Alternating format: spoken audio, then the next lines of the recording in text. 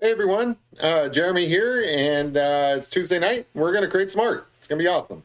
I can see Robert G's already in here saying, "Hey Jeremy, hey Robert, how's it going?" What are we working on tonight? Well, I've got a doggo for you. We did Lorraine's cats the other day, and like she had sent a picture of her dog along with her cats, and like I said in that video, it's been forever since I finally got to these things, and yeah, so I'm like, it's long overdue. I'm gonna do a dog as well. Unfortunately, it's a beautiful dog. I do have a reference picture here. Um, it's super cute, just chilling on the couch, eating like a little tennis ball. This is gonna be a lot of fun.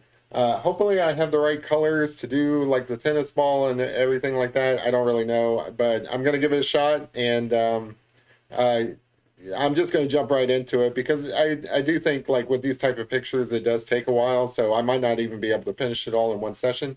Hey kid, how's it going? Um, so I'm just going to jump right in. So when looking at this picture, I started thinking like, well, what kind of paper do I want to use? What kind of medium do I want to use?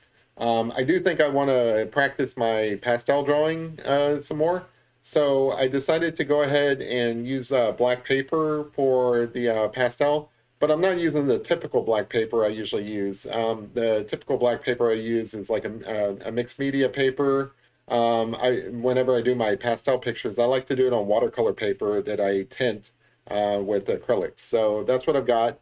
Um, I've got it started off with white paper, turned it black, kind of sketched out with a white pencil, like where everything is, so I can just jump right in. So that's what I'm going to do. I'm going to get started. Feel free to chat with me, and we'll just see how it goes. All right. Thanks, guys. It's going to be awesome. So I'm gonna. Oh, this lazy bum's in my way. I'm gonna move him. So I'm gonna start with his like face area just to get some colors down. Um, so if Lorraine does pop in, make sure you say hi to her and compliment her on her puppy. I think it's beautiful. I didn't catch the name, so I'm gonna have to wait for her to tell me. But what I'm hoping to do, usually these pictures take a while, so what I'm hoping to do is just get down a bunch of different colors and then come back and worry about details later. So that's my approach here. I love working on this kind of paper because it's almost like well, with this black, it's almost like a chalkboard, but it is this kind of sanded paper. I mentioned in past streams like how yeah, I love the sofa. The sofa is like I would love to have the sofa. It's a beautiful sofa. Looks like this nice little leathery thing. Anyway, sorry, I got distracted there. Um, yeah, so like I mentioned before, kind of how I prepare the paper. I start with watercolor paper, um, and I apply like some type of tone. Like in this case, it's black because it is a black couch. It's kind of a dark room. I feel safe with that, even though it might be challenging to get the colors pulled out of the dog's fur on black. But I'm gonna give it a shot. We've done enough black pictures on black paper here that I feel confident that I'll be able to pull this off. But anyway, after toning the paper, that's up to Larry. What's going on with Larry? Oh, just saying hi. I thought it was his birthday or something like that. After I tone the paper, I do apply some clear gesso just to give it that kind of sanded texture that's needed so that it's got the grit to actually hold the pastels. So that's it in a nutshell. Like I said, I've got other videos out there that kind of go more into depth on the process. I think it's great. Like pastel mat is not expensive, but it's not the cheapest thing in the world. It's a couple of bucks per sheet. But this is an inexpensive way of creating your own texture paper that you can use with pastels. And it works really great. I've done a couple of different pictures this way. I'm always happy with the process. I'm happy with the results. So I'm a fan. It's like we're coming back. I have no ideas for a script. If you guys got some script ideas, I'd be willing to hear them. I'm sure he'll be back eventually. I think the last one I did was like last summer. I feel like he's due for a comeback. I always enjoy making those Leroy episodes. They're a lot of fun. I've been meaning to, and I just haven't gotten to it. I've been meaning to like make a stream about the process there because like a lot of people watch this and they're into drawing and stuff. I think it'd be kind of cool to like let them know how they can bring their drawings to life. Like even this dog here, and I hope she comes in and lets me know what the dog's name is. I hate calling him dog, or it could be a her for all I know. But anyway, even this dog here can be animated to talk if you wanted. It's a great process. So that, and for those of you who aren't familiar with them, Leroy is an animated character I made that I do some videos now and then with like little bits where I try to tell really lame jokes as a redneck animated cartoon character. It's fun. Everybody needs a hobby. So yes, hopefully Leroy will come back soon. I've got no material though.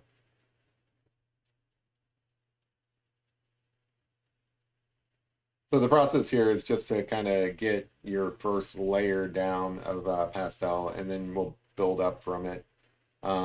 As you can see, it's not the right color yet. It's kind of like a little bit darker than it should be. That's because it's on the black paper. But if you've seen any of my drawings where I work on black paper, you eventually build these colors up so that they're not so muted. I do like that contrast though of the color on black paper, and to do it in pastel is a lot of fun. So she does have this like white streak that kind of comes down here. I don't want to lose that, so I'm gonna pencil that back in. This kind of comes down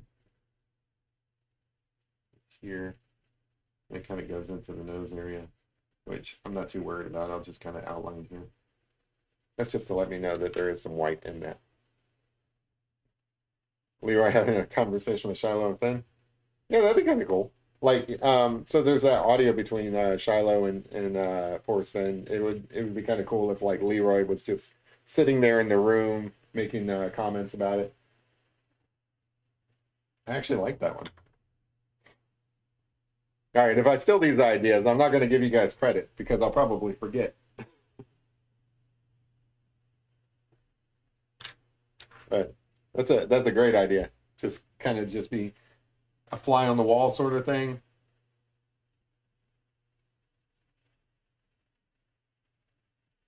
That'd be kind of cool. Hey, maybe that'll entice him to entice Shiloh to put more audio out there. That'd be kind of cool. You've been kind of stingy with that audio lately.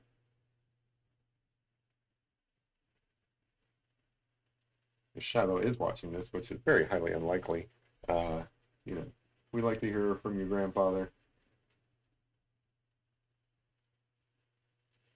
Yeah, I don't think any of them watch this show. That's okay.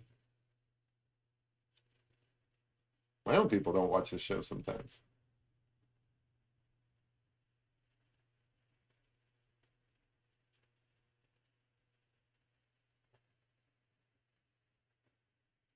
So what sucks with drawing these beautiful dogs is there is that ugly phase, and I feel bad because like the dog itself isn't ugly. It's just the drawing is for a little while.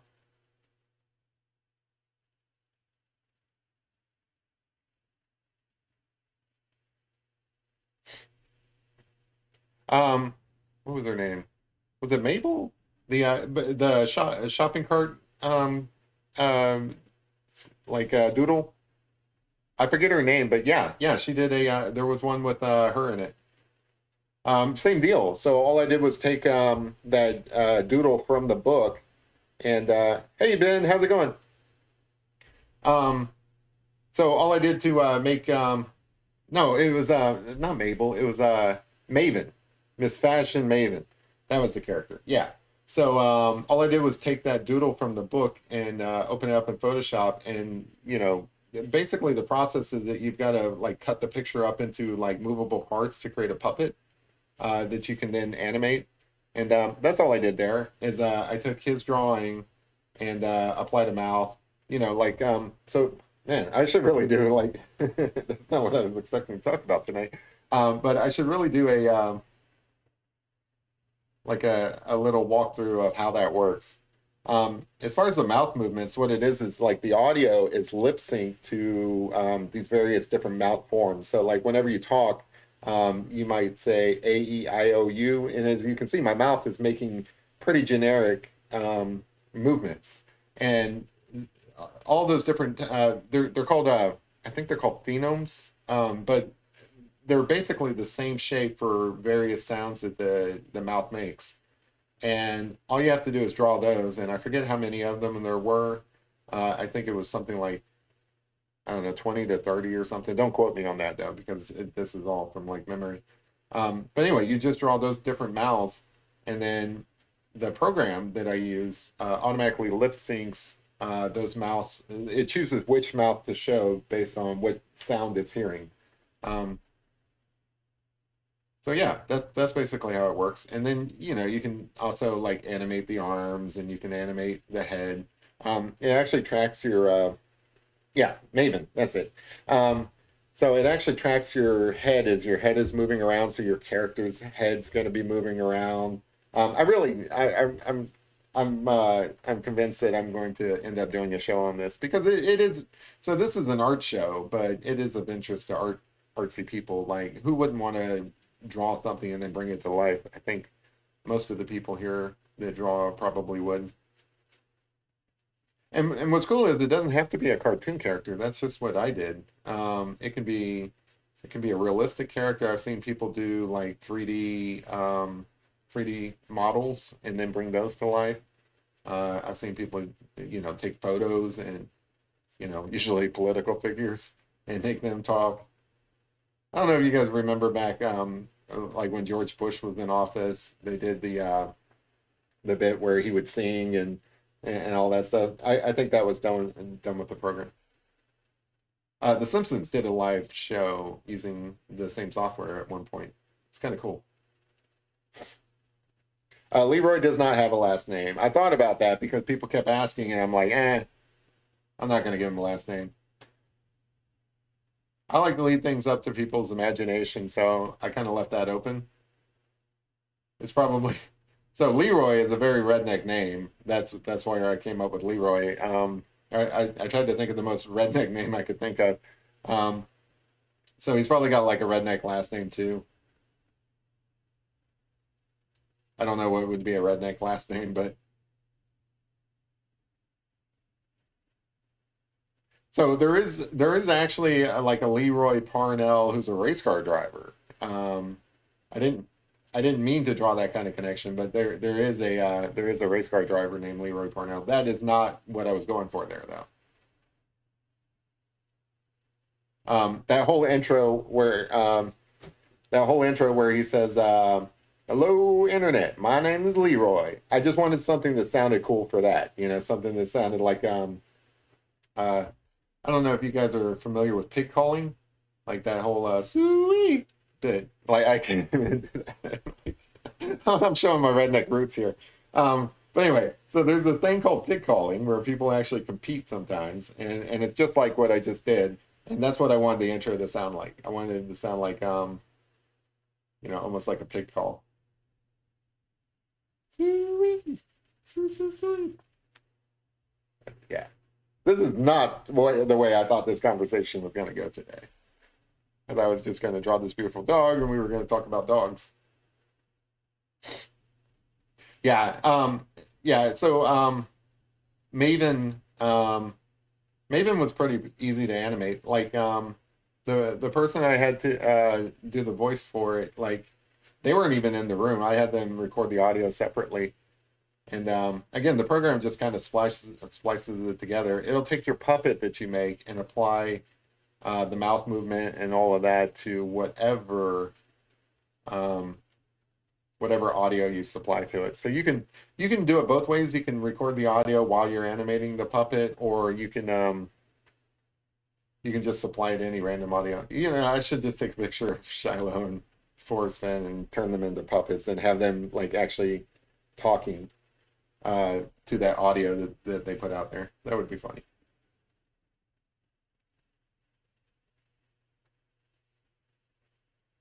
I don't know if that would be funny, but it would be fun. That's the other problem. You know, like some of the jokes are kind of lame and everything. I have a sense of humor, but I'm not a comedian, so like it's tough for me to come up with material for it that isn't just kind of like self-indulgent. Um, I tried to like pivot and take Leroy in like a different direction where I thought it would be kind of cool. You know, I was thinking like redneck things, things that I'm interested in. I thought it'd be kind of cool if you know, because that treasure hunt's over, there's no new material really to talk about. I thought it would be kind of fun if I took him in the direction of like where he was just kind of like looking for things like Bigfoot, UFOs, things like that. But the more like I made two of those episodes, and the problem is things sound good in my head, but I have a pacing issue with these things. Like I was like recording or like writing it and recording it and all that stuff, and I didn't realize like man, this just sounds like a boring infomercial. It's not funny. It's not any of that stuff. So I only did two of those episodes, maybe three. I don't know, but I wasn't into them as much. The ones that I like are the little bits. Like last summer, I did one where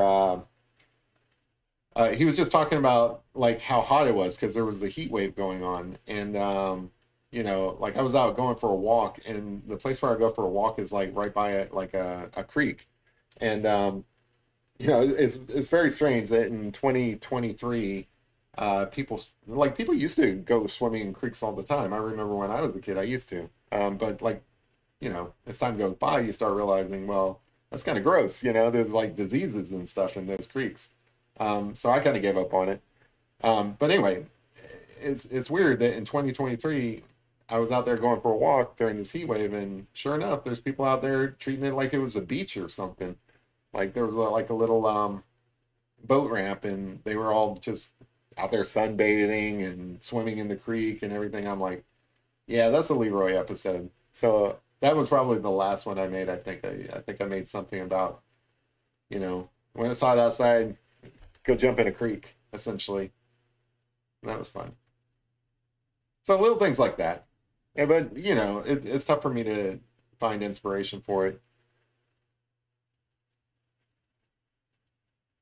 Yeah, I could probably come up with some new material. I just got kind of sidetracked too. So like I kind of got busy with work and stuff like that, and just you know I haven't revisited it. One of these days I will. I think so. The fun the funnest one that I enjoyed doing, and the one that was has been the most popular, like the most views, people like gave it so many thumbs up and stuff like that, had nothing to do with any kind of treasure hunting or UFOs or Bigfoot or any of that stuff. It was that I made an episode about beer, and you know the inspiration from that was my dad drinks Natty Daddy beer, and he keeps he would have me drink some of it, and I'm like, man, this is the best shitty beer out there, and it really is. Natty Daddy is the best shitty beer. It's shitty, but it's the best shitty. And anyway, so like I was like, how do I turn this into a Leroy episode? So I got the idea that like Leroy would be at Walmart buying beer and be making a recommendation on what beer people should buy. So as it turns out, apparently there's a lot of people out there who do enjoy Natty Daddy, which I do. I like Natty Daddy. I mean, you know, it'll mess you up, but it's pretty good beer. And well, I like it. I'm not going to say it's good beer. I'm going to say it's beer and I like it. Anyway, um, so he did an episode about that, and it ended up doing really well on TikTok. So the thing about it is like I had only put up like two, three videos on TikTok. So it's not like I had any following whatsoever. Nobody knew Leroy or anything like that. It's not like I cross promoted it from the few subscribers who were on YouTube. Like he never had a lot of subscribers either. It was just basically the Forrest Fenn treasure hunt community. But anyway, so I put it up on TikTok and, and kind of gave it a tag of Natty Daddy. And that thing blew up. It got like 80,000 views in like the first day that it was up and everything. And it kind of balanced out after that. But I thought it was amazing. Like 80,000 people watching Leroy, this animated character that I made up. I thought that was cool. Yeah. Maven should have been a recurring star. I only put her in that one time. But yeah, she definitely should have been like a recurring character. I think the only recurring character was never actually seen. That was Billy Bob, who was the guy who was doing the filming. Never bothered to draw him up, give him a backstory, anything like that. He was just basically somebody that Leroy could yell at every now and then, like, Billy Bob, stop, doing whatever you're doing. I don't know. I can't make up material on the fly. But yeah, I think that was the only recurring character, which is kind of sad. It should have been Maven. But that was a lot of fun. I asked for permission and everything from Forrest Fenn because he drew the character. I didn't want to just, include something that he drew without his permission. Um, like what it was. Oh, now that I remember. So what it was is some lady was using his doodles on T-shirts, and he thought that was kind of cool. So he actually asked me if I would kind of like work with her and kind of like promote it, right? So like that episode where Maven is in it, you might notice at the end of it, I talk about this lady's t-shirts and where you can buy them and stuff. And Leroy's actually wearing one of the t-shirts. It's a cartoon version of it. But anyway, he's actually wearing a t-shirt that has one of the doodles on it. And that's what that was about. I was actually asked if I could, kind of help bring awareness to her shop and everything. So that's what that was about. So like I was like, well, I don't know, how can I do that? And I was like, oh, you know what? I'll have Leroy interview one of the doodles because they're both doodles. So it's a little meta, right? But that's the joke, right? A cartoon is interviewing a cartoon. And of course Zoom was kind of new at the time. Like this is 2018. Sorry, I'm down memory trail here, but feel free to ask questions or whatever. But anyway, this was around 2018 and Zoom was still kind of new. And of course, the treasure hunt community was all like on Zoom and stuff. And the funny thing was that every time I would watch these things, like somebody's internet would drop and they would get kind of stuck. Like, I don't know, it's probably happened on my show as well, where they get stuck in these awkward, like, like, something like that. And it was just like freeze frame. And anyway, I thought it was kind of funny. So I worked that in as well. But I had to make it look like a Zoom call. But of course it couldn't be Zoom. So like he crossed out Zoom and put in like Leroy. But anyway, it was a lot of fun. I enjoyed it. Those were the fun times. Like I really enjoyed making Leroy back then. Just as a redneck animated character and stuff. I don't know. There's probably like a few dozen of those out there in the world. So like I don't know if he's any better than those, but for the treasure hunt community though, it was a lot of fun. Like, and I didn't tell anybody that that was my character, so that was kind of fun too. Like people were wondering, like, what is this thing even about? Like, why is this animated guy on YouTube talking about the treasure hunt? And I was like, oh, it's just me having fun. But I'm really glad that you guys enjoyed it. That brings me a lot of joy. Like it was fun making it, but it was more fun watching people enjoy it. The thing is that it's not completely made up, like I don't know. I feel like I put my redneck roots behind me, but yeah, most of my family is from down south. A lot of them live in like South Carolina. I live in Kentucky. I've got that redneck cred. Most of my life was growing up around country people, and the country people are, I make fun of them and stuff like that for fun, but really they're some of the best people in the world. Country people are more likely to be nice to you and forgiving and I don't know, like all the nice things. they're not always like that, you know. Like if you piss one off, they'll let you know. But yeah, country people are good people. I think what most people don't realize is like, I don't know, there's a lot of us out there, you know, like I kind of identify as a country person. I don't put on airs. I don't, you know, try to be something better than I am or anything like that. It's like what you see is what you get. And I feel like a lot of people are like that, whether they still live in the South or whether they're just from the South. You know, don't get me wrong, the South is known for some bad things as well, but the people are nice, or the people can be nice. I shouldn't generalize. If you're from the South, you're good people. There you go. Because I can, it's country people. Thanks. Okay, Larry. I appreciate it. Anyway, so that's the story behind Leroy. I was kind of bored with the treasure hunt. I wasn't making any progress, but I still wanted to participate. I wanted to have some fun and everything. That's where it came from. And then a lot of it is like, you know, just kind of having fun with, you know, some of the things I saw. So like, you know, there was a there was that guy, uh, I forget his name. Uh, I don't have any problem with the guy, but you know, like you really shouldn't be digging your a hole to China to look for that thing. And I'm sure he is aware that that was unusual. But anyway, so like I made an episode talking about like, you know, you need a backhoe to find that thing. And that's not poking fun at anybody in particular. It's just poking fun at some of the things that we got up to, you know?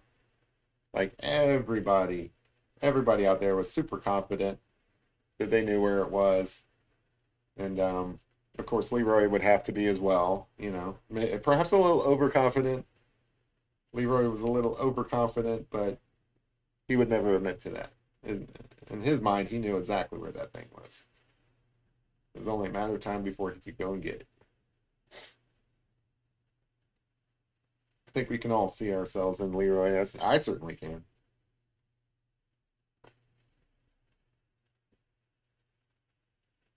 Ooh, shoulder surgery. Hope that went well. Yeah, that sounds painful.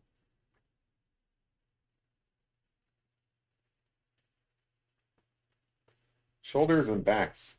Those seem to be the first things to go, especially if I do a lot of labor. I think I'm getting the colors right. Like it's going to take a lot of development here to get them perfect, but you don't mind. We got allergies this week. It feels like spring as far as allergies go, but it's summer. We're in the thick of it now. It's almost August.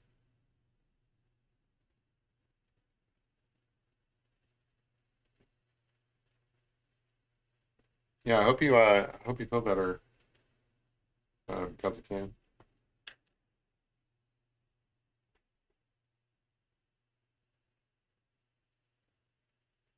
I'm gonna blend this snout in a little bit, get that white going.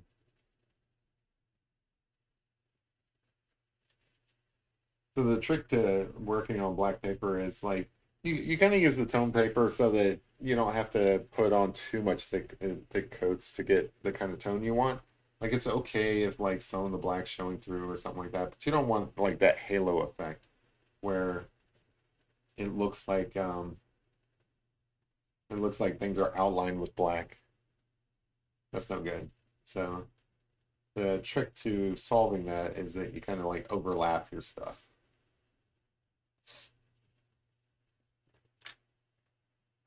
There's like a little indentation here that put in.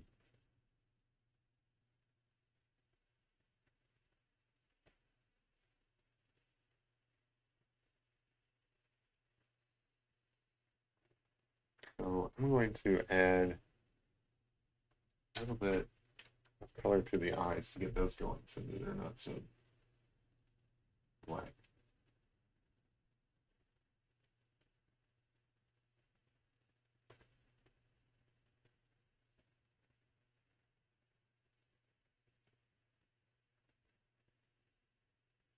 Kids out there playing poker.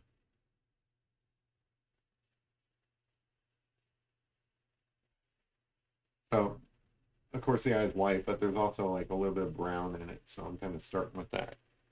I don't know. It kind of looks white on screen, but it is actually kind of brown here.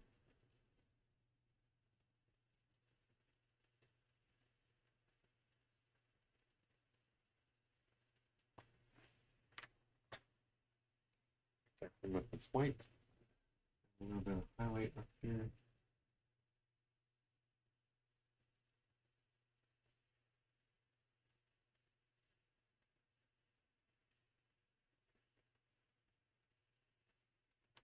Yeah, I have a black one around here as well. I think I drew too much black. Hey, Richard. Haven't seen you in a while. How you been?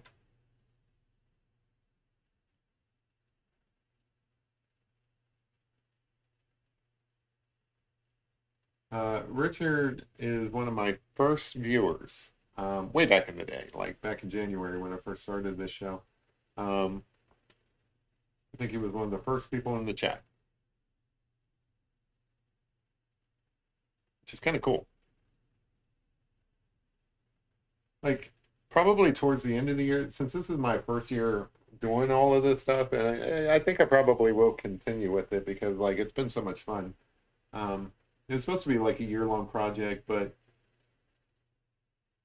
I've been enjoying it, so I'm probably going to continue it. But anyway, at the end of the year, I should do like a kind of like a recap because like the whole point of this is to kind of like track my progress. So it would be kind of fun to go back and look at my first picture that I drew, which is terrible. But I don't know. Richard liked it. I actually sent it to Richard because he liked it. Um, is my first commenter. But it would be kind of cool to go back and kind of like revisit some of these episodes. It'd be kind of fun, track progress and stuff.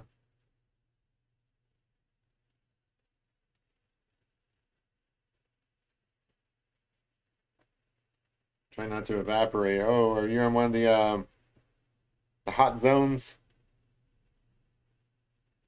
I think so. We've actually had mild temperatures around here, but I think we're starting to get some of that heat that everybody else has been experiencing like throughout this week. I don't think it's too bad still. Like you guys, some of you guys are getting like 100+ degrees and stuff. I think the most that we've gotten, like I don't know if we're gonna break 100 or not. I think we're gonna be up in the 90s this week.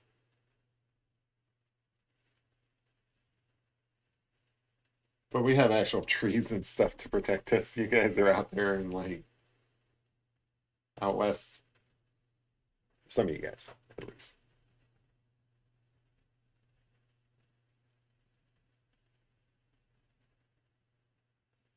Oh, you have a pic you want to send me? I think you have my email address. Those of you guys who don't have my email address, it's on the about page. Feel free to send me, like pictures that you've done, pictures you want me to do.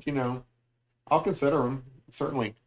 But yeah, send me things that you've done and comments and stuff like.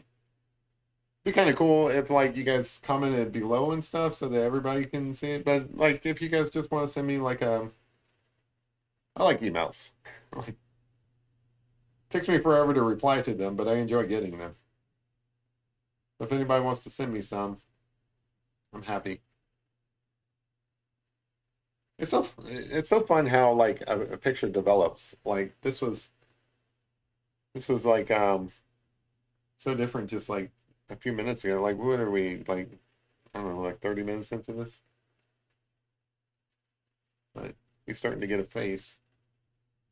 I'm gonna call him a he, even just because he looks like a he. It might be a she. Lorraine, if you come back and watch this later and stuff, I apologize if I call he a she or whatever. I just don't know. You might have actually mentioned it. I just missed it.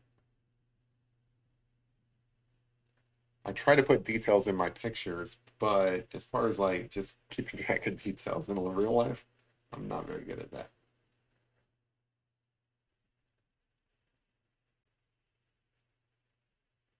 Yeah, best of luck on healing up there, because I can. I had an uncle who had shoulder surgery, and I know that that just sucks. But you get the painkillers, that's cool.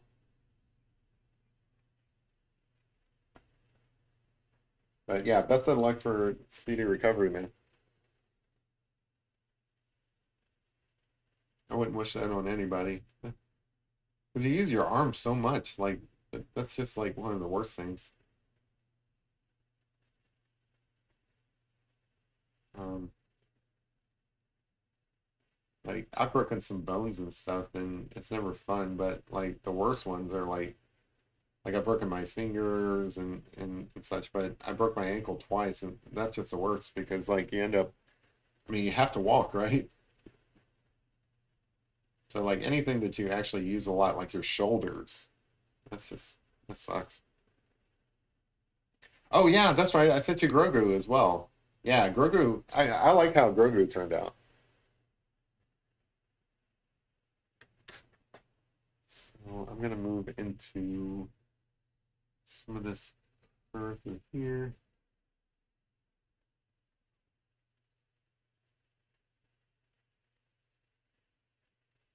Yeah, Grogu turned out nice. It's gonna be so weird when I put in that tennis ball. So by the way, this little circle here, that's gonna be a tennis ball. This dog is really just enjoying that tennis ball. Like he looks like so laid back, just chilling on the couch, but he's not chilling. He's on a mission. He's got that tennis ball in his mouth. He's doing something.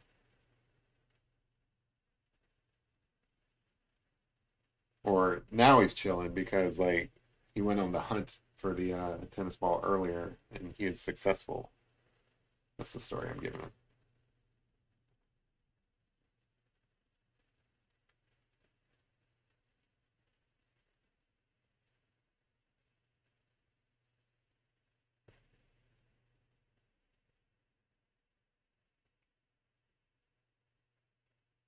Outside of surgery, how's everybody week going?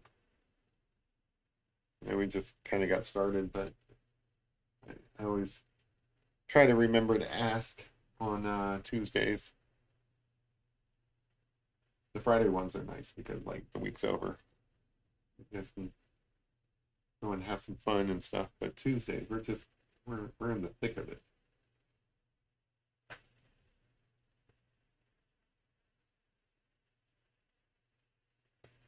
Tuesdays are better than Mondays, so like I used to do live streaming on Mondays, but I just found there's just no way. Like I've got way too much going on Mondays. Seems like everybody comes out of the woodwork and wants to check in on projects and stuff like that. Mondays are no fun. But Tuesdays, people have lightened up and you can actually enjoy yourself a little bit. I think Wednesdays are my best. Like by Wednesday, everybody's leaving me alone. No, I feel free to be creative.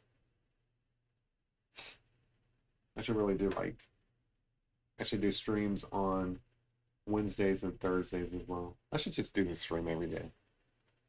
Would you guys like a stream every day? Like, or is that too much? I need to do a drawing every day. I've been slipping lately. I used to do a drawing every day, but I kind of got a little bit busy. So now I do at least 2 to 3 drawings a week, but I want to get back to my daily thing because I feel like I'm in a better mood when I draw. Like when I take the time to actually spend time on that and everything.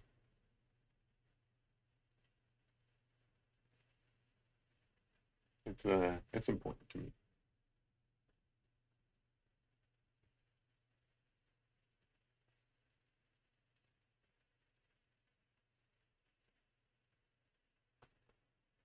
Starting to look like a dog.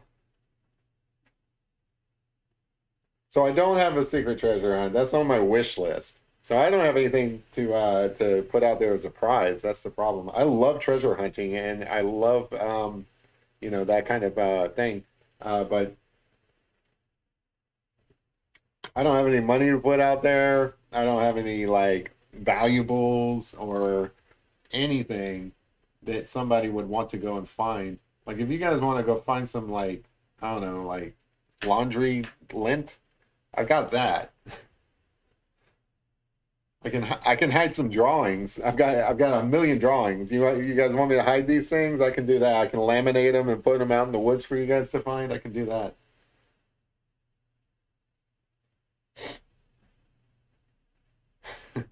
Not a drawing. Not a drawing where you win something, kid.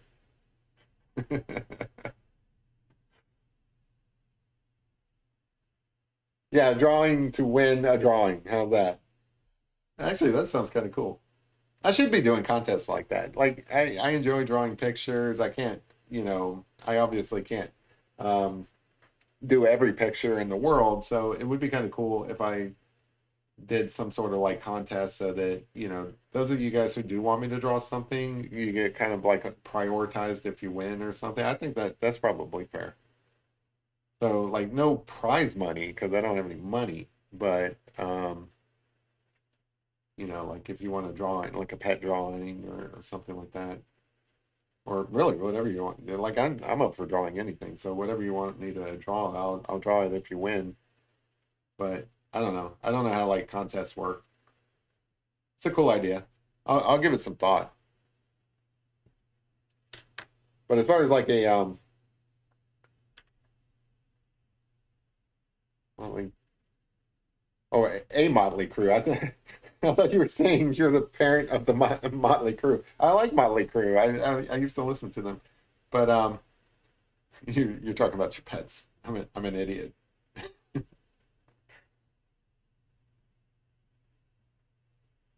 But yeah, I would love to do it like a treasure hunt. I like The Secret. You guys are probably familiar with The Secret Treasure Hunt. And back in the day, The Masquerade, where like clues are in the form of like an illustration or a painting or something like that. I like that. I would love to do something like that, to be honest. And I could probably do that. Like I could probably come up with a treasure hunt, but I don't know. I gotta save up some money or whatever so that there's some prize, some incentive. Like in the secret treasure hunt, those things that people are looking for, it's only worth like $2,000. But the it's the street cred, it's the glory that you're really going for. Because the thing about that is there's only 12 of those in the entire world. So if you find one, you become legend overnight. It's like the Forrest Fenn thing. One of the reasons why it was so special is there was only one chest, and well, some people believe there's more than one, but officially there was only like one chest for people to find, and that makes it unique. Yeah, I keep forgetting, and some people actually think there were more than one chest. Like some people think it's still out there. It's kind of interesting. Um, it's interesting all the different ideas that people had and continue to have about that treasure hunt. Like I never met I never met anybody that had the same solve as anybody else. Everybody's was unique. They all put their own special touch on it. I thought that was kind of fascinating. Um, of course, only one was right, but everybody had their own little pick on it. No surprise, my solve actually involved the illustrations in that book a lot. Like, I don't know, to this day, I actually think that the illustrations were probably important. I don't know how. Like, I had thoughts in the past, but I was a New Mexico searcher, so all my ideas were wrong. But that's okay. I felt okay with that because like it was fun. You know, I never really thought I'd win anyway. I just thought it'd be nice.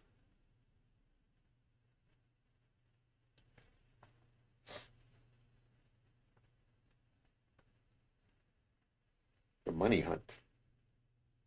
Oh, that, yeah. So that, I think that is like, I don't know. I don't know all the different treasure hunts that are out there, but I think I heard about the money hunt. That one has illustrations as well, I think. I don't know. I don't want to talk about it like and show my ignorance, but my impression was that that one also involved photos or not photos, illustrations and stuff. So I think the best treasure hunts involve some sort of illustration of some type. You know, whether it's like I don't know, like doodles or something that you're supposed to look for hints in, or if it's out and out like a treasure map. You know, like if you think back to Goonies, um, you know they had a treasure map and stuff, and it was still like solving clues and stuff like that, trying to figure things out. I think that's great. There should be there should at least be at minimum a treasure map of some sort. Let's see, I need a different pencil here. I think maybe this one. Let's try this color. Yeah, I guess that'll work. Anyway, that's my take on it.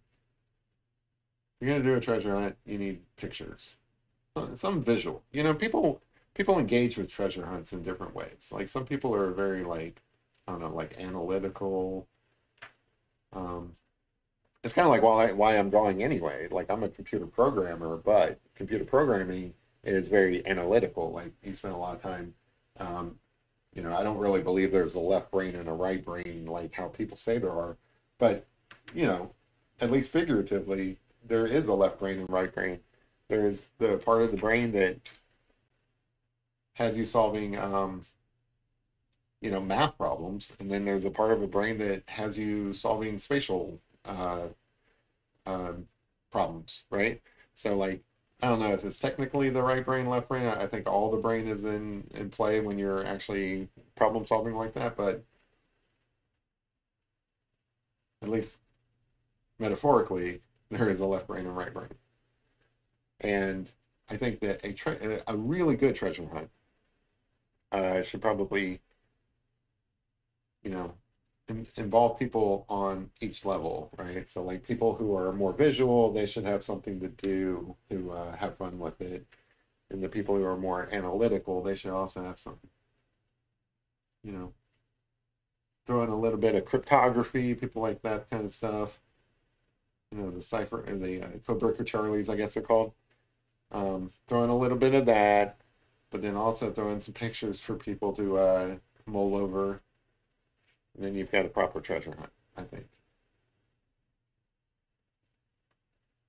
Um, you know, it's all the rage now to have a poem as well. So have a poem, have something that you have to like do some sort of code breaking on, and then also have some pictures for people to look at and try to and ponder like what's that picture about, and then you've got a treasure hunt, easy peasy.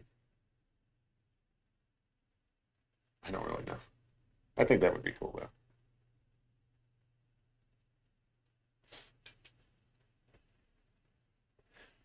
So these type of pictures do take forever to do, and that's just because there's like so much detail in them. But at least we got something cute to look at here.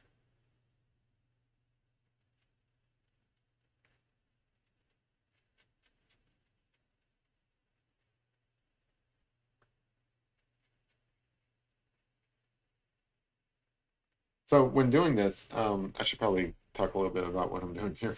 Um, so when doing these pastels, I don't really throw down like a lot of pastel at one time. Like I definitely keep a light touch to it. I just kind of scrape the pencil across the page. First off, it makes a cool noise on this sanded paper. You hear this like scratching noise. Um, but also, you know, like I like to keep it light because then I can continue to add to it. Um, more layers above it. It's the more layers above it that really give the detail. Well, the things that people look at as detail. So like I think, you know, the eye being there is a detail, but people like to see you know, variations in color and fur and things like that. That's all occurs because like you keep the first layer really, really light. And you're just like applying large amounts of color at one time, but very light color that you can come back and go over several times actually. That's the reason why they take so long. You end up drawing the same picture, I don't know, hundreds of times really, probably, in the space of one picture. But it's fun. It's kind of cool to watch it develop. Ballad of Leroy's Loot. Yeah, so like I was talking about this I don't know how it came up, but we were just talking about treasure hunts in general. I think just because of where I live, if I did a treasure hunt, it would have to be like bootlegging inspired, you know, like moonshine, people running like liquor, just because there's like a big history of that here in this state. Like if I hid something in this state, it would have to be related to like the Prohibition era and bootlegging and all that stuff, which, you know, there's a pretty good history of here in Kentucky. I don't know if I would limit it to Kentucky though. I would probably do like an Appalachian Mountains type thing. Because even though I live here, I do get out sometimes. Like I've been down to South Carolina this year. I've been up to Ohio. I get around. I think I've been to Indiana, but I'm not sure. I don't know if I went to Indiana this year or not. Definitely Ohio.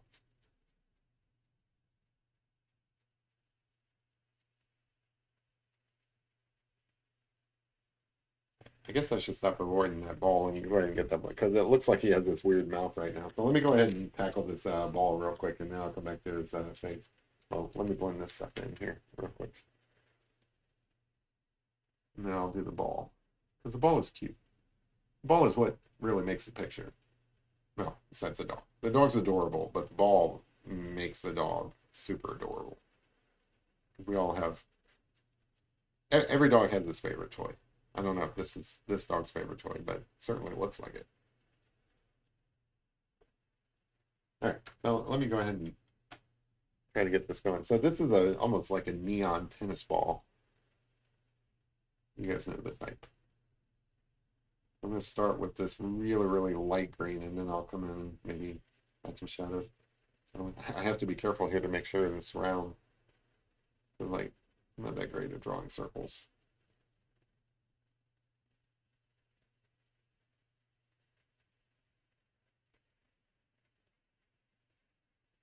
Again, super light to start, and then I'll worry about making it denser, I guess is the right word. Hey, Lazello. It's okay. Like,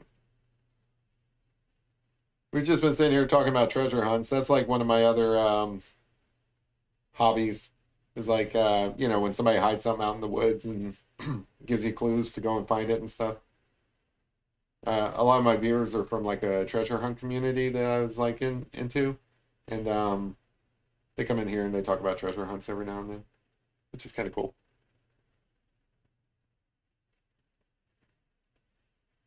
So unless you're into treasure hunts, you didn't miss much. Like Goonie stuff.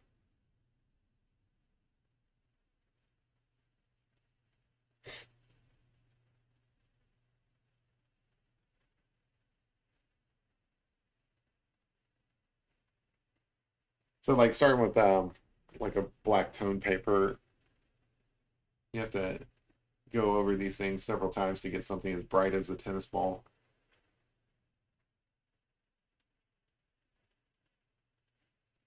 Yeah, that's what I'll do, Packer. I'll just, you know, everybody hides gold in the woods. I'll hide silver. Um, and put it out in the woods, give some clues and stuff. I don't want to say that I'm going to do that because then people will hold me to it, but that would be nice. For the record, I do not have gold or silver to hide, so don't expect that anytime soon. But I think that would be cool. You know, you go out and you hide a treasure, and then you draw pictures that have clues in them. like that Byron Priest's secret. That'd be really cool. Maybe someday.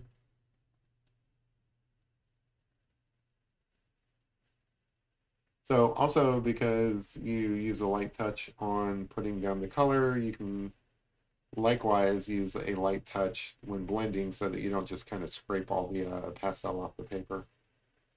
Uh, Lazella wasn't here when I talked about it, but this is like treated paper essentially. So I started with watercolor paper. I give it a coat of acrylic to give it the color that I want, which in this case I thought would be black because the reference photo has like he's sitting on a black couch. So I thought black would be a good undertone for this. And then I come back and add clear gesso to give it the texture that you need to catch this pastel. And that's really all there is to it. So I'm increasing the thickness of like the pressure, I guess, of each mark here just to kind of brighten up that ball because that ball is super bright in the reference photo, as neon balls are. And then a little bit of darker green over here because kind of in the shadow of his mouth.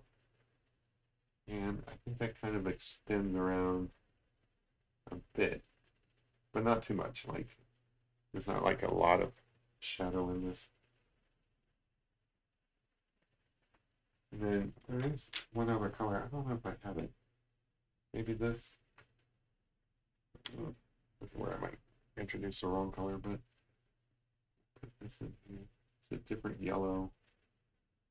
There's the one side here. I don't think it's going to ever be as bright as I want it to be, but I just kind of want the shape in there right now. And then I can worry about like whether or not I can get it as bright as I want it to be later.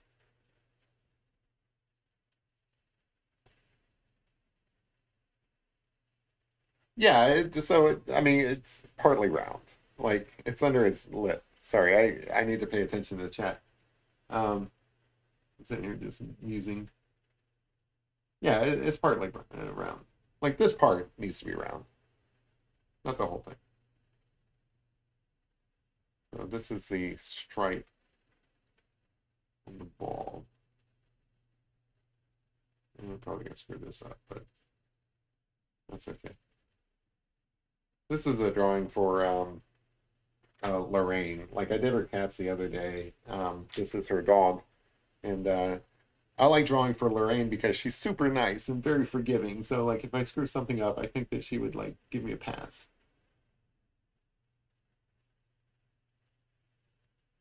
But I'm gonna try really hard. Like she has never yelled at me.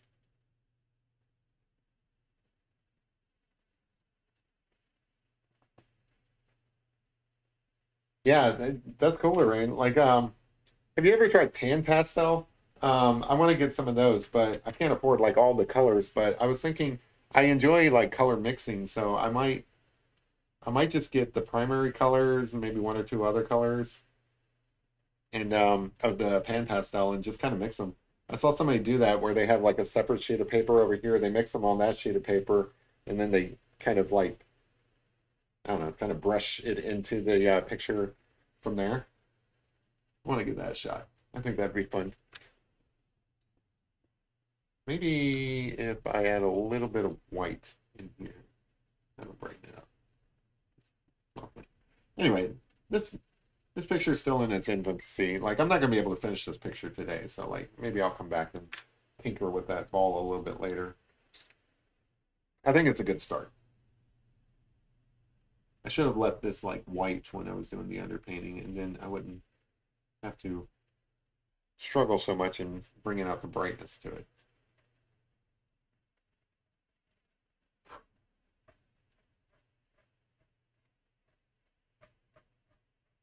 Yeah, that's a good start. Anyway,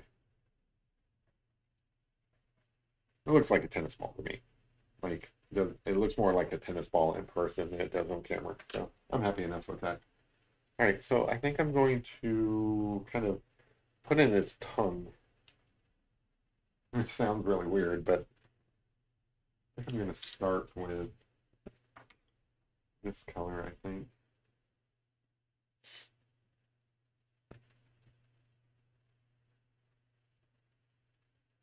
Yeah, because I can. I got what you were saying. But, you guys can say negative things. I don't take offense to it. Like if you guys say it sucks, I'll try to fix it. If I can't fix it, well, that's just my limitations, you know. I don't mind. Sometimes I actually agree with you guys. Like you know, like actually people have been really nice, so I can't say that like I've had to consider whether or not somebody was right, like um in terms of like criticism, but I accept criticism, I think, really well. Because like I don't know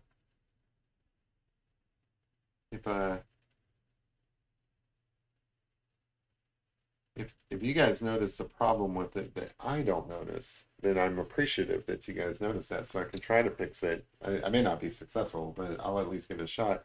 And then if you guys notice something I haven't, like, if you guys notice something I haven't noticed at all, that's good because I can try to fix it. If you guys notice something that I have already noticed, I mean, that's just the way it is. Like, at that point, I would be like, yeah, you're right. That does kind of suck. Because I've considered what you're looking at, and I come to the conclusion that I can't fix it because I just don't have that skill set yet. But anyway, I don't get that a lot. Like you guys are actually super nice, but I don't want anybody to feel like they have to censor themselves either.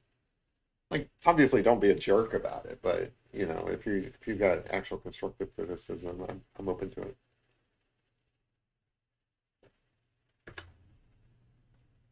Like I like it when people give criticism where they're not just like, oh, I don't like it, right?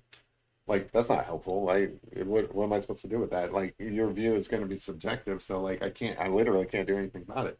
Um, but if you come in and like you were to say, well, I don't know, Jeremy, I don't think the colors are right, you know, that's constructive criticism because I can look at them and be like, no, I don't know, I tried, but maybe you're right. Maybe the colors are off.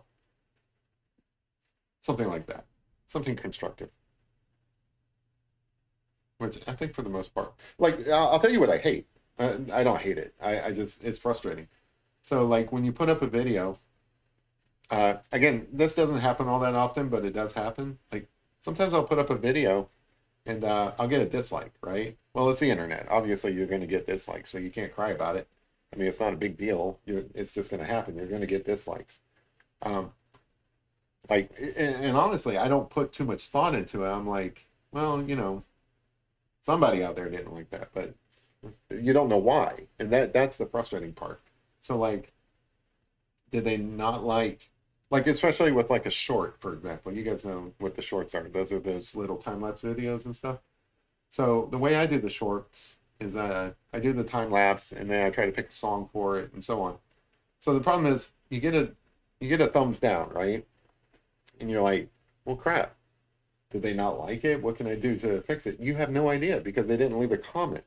So a thumbs down without a comment is frustrating because like, what do you do with that? There's nothing you can do with it. If somebody gives a thumbs down and actually told you what they didn't like about it, that would be absolutely something I'm interested in because I enjoy actually constructive criticism. But without that comment, I don't know. Like maybe they hate the song I picked. Maybe they don't like maybe it's not their style or something. Like they're into like ultra realism and my stuff is kind of sketchy, you know? Like I don't bother making it look like a photo or something. So I don't know. I have no idea when you don't leave a comment what you dislike about it. Because if you left a comment, I might actually agree with you. I might be like, yeah, you know what? That part does suck. You're right. I agree with you. I would give myself a thumbs down too. I don't know. I have nothing to judge the dislike about it. I try not to think about it too much because really people have all kinds of different reasons. Like I don't ever actually dislike a video. Like I feel like that's like extra effort or whatever. But I've unsubscribed from channels and stuff. But there's a million different reasons. Like sometimes I don't know, I'm just getting too many notifications, or it's just not the thing that I'm into at the moment. It may be actually something that I'm into, I'm just not into at the moment. So like I'll come back and resubscribe in the future when I am into it. There's a bunch of different reasons why people subscribe and unsubscribe. So I don't waste a lot of time thinking about that. But those like those dislikes on videos and stuff, those are frustrating because I don't know why the person's disliking it. And I can't sit there and say, well, that's something I can't change, or it is something I can change. I get, I think I draw pretty consistent things. Um, you might subscribe to my channel. Um, oh, the Team Olivia thing. The Team Olivia thing is a friend of mine that's struggling with um, cancer, and I'm just wearing the T-shirt to show support. Anyway, what I was saying is like, what was I saying? Um, I think I was talking about the subscribes and unsubscribes and stuff like that. Oh, yeah. So like, I think I draw pretty consistent things. So like, I draw pets. I'm trying to increase my skill set with other things. So like, I draw people, portraits, the things that I'm interested in getting better at. I can see like maybe somebody coming in who subscribed because they enjoy watching pet pictures. And then, here I am drawing like a portrait or something. They're like, I'm not really into the portraits. I subscribe for the pets. So who knows why people subscribe and unsubscribe? I have no clue. I don't know. Maybe I say something that somebody finds. I mean, everybody finds everything offensive these days. So maybe I said something that somebody didn't like. I have no idea. So I try not to worry about it. I barely ever consider it, but it is curious. I am kind of curious how that works.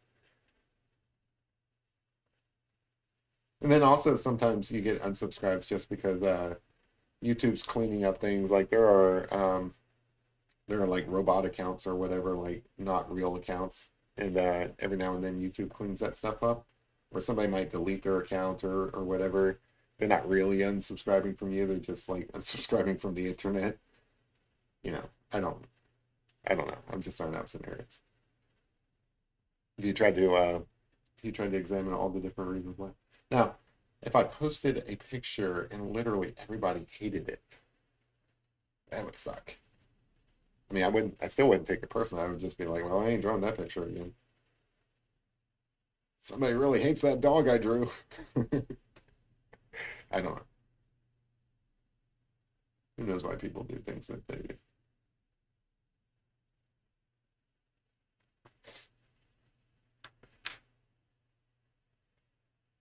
Yeah, I don't know why people actually go. Yeah, the kid's got a good point. Maybe they clicked the wrong button. Um, I don't know why people take the time, and not just for my videos. Like I don't get knock on wood, and I appreciate your guys' support because you guys are really nice. I don't get a lot of dislikes. I feel like I get my fair share, but I don't get a lot. Um, but I feel bad for the people,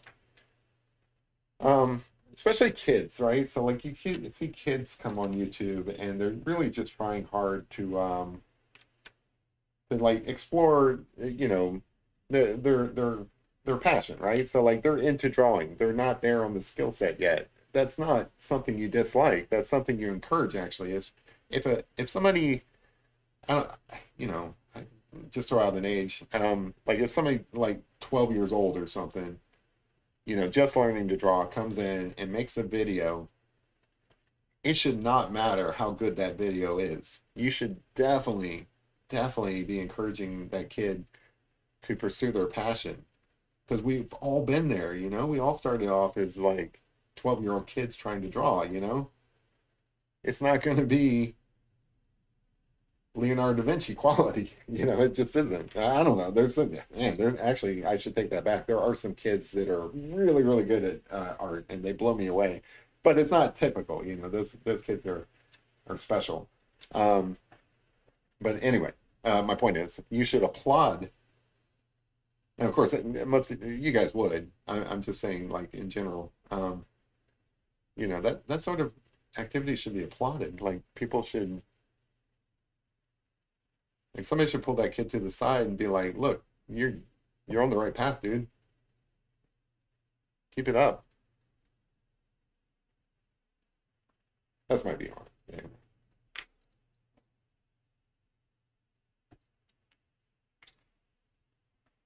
But I feel like most of you guys are probably there as well. Like you guys like supporting the arts, and you guys are, I don't know, like I don't know how I ended up with such a nice audience, but you guys are all super nice, and you know, believe me, it doesn't go unnoticed. You guys are amazing. I don't deserve you guys because I know what it could be like. I could be in here like where some troll is just in here like hating on everything, and that's no good.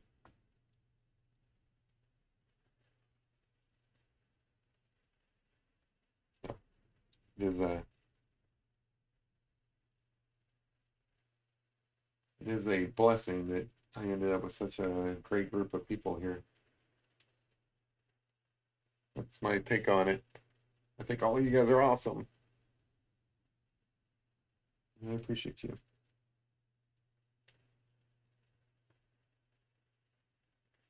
Because probably, like, I mean, I would continue drawing. That's kind of just something I'm going to do, but I probably wouldn't stream much if, like, somebody was just going to be dumping on it every time.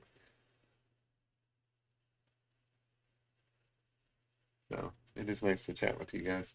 Plus, you guys are kind of cool. Like, you guys have such a wide variety of backgrounds and things that you're interested in. I learn something new virtually every time I come on. It's a beautiful doggy. I love this doggy. It's so cute. Lorraine's got the best pet. She's not exclusive in that, but she's got fun pets to draw. All right. Let's see. Let's look at beer. Hi, Angela. Okay, that's a great question. So this paper is tone paper, but there's a, like I've already mentioned it, but I'll mention it again because I like the process. So this is actually watercolor paper. It's not the black paper that I usually use. The black paper I usually use is like a black mixed media paper from Canson mixed media. And the thing about it is it's a little bit thin for what I like to do with pastel pictures. So what I like to do when I'm working in pastel is I like to use watercolor paper as you know, just as a different alternative to some of the more expensive paper out there that's specifically designed for like pastels. So like there's something called Pastel Matte, for example, that works really great with pastels, but it's a little on the pricey side. So I like to make my own surface for it, and that's what's going on here. So it's watercolor paper that I paint black with acrylic to kind of give it a tone. Doesn't have to be black, it could be whatever color that you want. In this case, the dog's lounging on a black couch. It takes up a lot of the picture, so I thought black would work. Plus, I'm used to drawing on black anyway. Anyway, from there, I add something called clear gesso. And what the clear gesso does is it gives you a texture that works really good with these pastels, because the pastels are kind of like chalk. They need like a textured surface in order to adhere to it. And you know, you're not going to get that with just like painting over acrylic. You basically have to add that sand essentially to it. I say sand, I think it's actually like marble sand, like marble dust. And it's kind of in the gesso. The gesso is basically like a clear glue that binds that texture to the paper.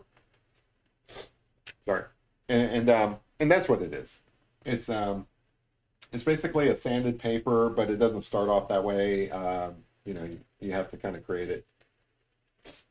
Great question. So if you're into drawing and you want to give pastels a shot, this is an inexpensive way to get into it. Now you can buy things like Pastel Mat, but you know, go on Amazon, it's not cheap. I think I think I did the math. Like, don't quote me on this because like I kind of gave up after I just saw it. But I think when you break it down, it was like $2 per paper, which you know isn't the end of the world. You know, if you're drawing a picture and you know you want to spend $2, you know, buy the Pastel Mat. I'll probably buy some at some point just to give it a shot, but I enjoy this way of doing it. Plus, I get to choose what color the tone is. You know, I get to, like in this case, I thought black would really work well, and I'm liking how it's turning out. So I like having that kind of flexibility. And also, I've done it where I do a lot of the picture in acrylic first. So like I actually try to paint the picture, and then I come back with the pastel and do details. Now, I'm not doing that here, but I've done that. Um, like for example, I did a golden retriever, which I think is on my channel is like the featured video. Like there, I actually painted the body of the golden retriever in acrylic. So it could speed up the process if you wanted to. So yeah, basically a long drawn out way to say it's watercolor paper with some additional things to it to make it work well with that pastel. And the acrylic bit, you know, that's optional. You don't have to do the acrylic bit. You can just sand the watercolor paper with the clear gesso by itself if you don't want to, if you just wanted to use white, for example. Also, I've seen people do actual watercolor instead of acrylic. That's fine. I do the acrylic for no real reason. I do it just because I have acrylics and I can mix the colors and all that stuff. I'm not there yet on watercolor techniques. I'm still learning, so I'm more comfortable with acrylics. But again, this is just black. It's not like you need a lot of skill to make that happen. But yeah, I've seen people do watercolor on the watercolor paper before applying the clear gesso. The real trick is the clear gesso. Like that's that's what really works. Honestly, the first black paper that I used before I bought the black mixed media stuff is I just used black construction paper. And that is so thin and so super smooth, you can't really get anything to stick to it. So I don't recommend that. I've got some pictures that I've done that with, and I made it work, but it's a pain in the butt. Like basically, you're not going to get very much color onto the paper with color with construction paper. But you know, construction paper is cheap. So that's how I started working on black paper, but I quickly grew out of that because it just wasn't working for me. Um, let's see, what are some other thoughts on that? Oh, thanks, Lozello. So yeah, I mean, it's not really my technique. I learned it from somebody else. I forget who. It was somebody on YouTube. Um, but it really works well, and I like it. And basically, the reason I started doing it is I've always liked doing pastels, even ever since I was a kid. And really, to work with pastels, you really don't want to just use white paper. You kind of want to use the tone paper. And I kept wanting to use tone paper, but every time I went to the store, you know, I'm cheap. You know, I could probably afford to pick up some tone paper, but like if there's a way around it, I'll find that way. Um, but I was looking at like, you know, I think it was like $15, $20 for some tone paper or something, and not a lot of pieces of paper. And I'm like, man, I'm just learning here. I don't want to be wasting a lot of expensive paper. So I'm like, well, watercolor's cheap, so I'll draw on watercolor. And then the first thing, I try to be humble. I'm not always humble, but I so I started looking at watercolor just because I also like the thickness of watercolor. Like this is a pretty thick paper. I like that. And anyway, so I'm like, well, I have all this watercolor paper around because it was super cheap and you can buy it anywhere. So I'm like, maybe I can make watercolor work. And then the first couple of things I noticed is, well, watercolor paper is textured, right? So like, oh, it was so tough getting that worked out, right? Especially with colored pencils on watercolor paper. That's such a pain. Um, so I'm like, well, I'll start blending my pastels and fill in some of those cracks and stuff, and that worked well. But there's only so many layers you can get in on the watercolor paper before you run out of tooth, and that was the next problem. So like, how do you solve that? And then I learned about the ability to actually apply tooth to the paper with that clear gesso, and I'm like, oh, this is a game changer for me. This is something that will work for me, something I'm happy with, something that's not that expensive. The clear gesso isn't like the cheapest thing in the world. It's like $12 for, like, I think it was 12, maybe it was 14.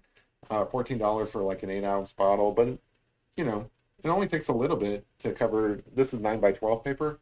It only takes a little bit, like, I don't know, I want to say a tablespoon, maybe a little bit more than the tablespoon of clear gesso to coat this entire paper, and you only need to do the one coat, and that gives you this tooth that you can use, and the rest is history, I guess. It works, and it works very well, and I'm pretty happy with it.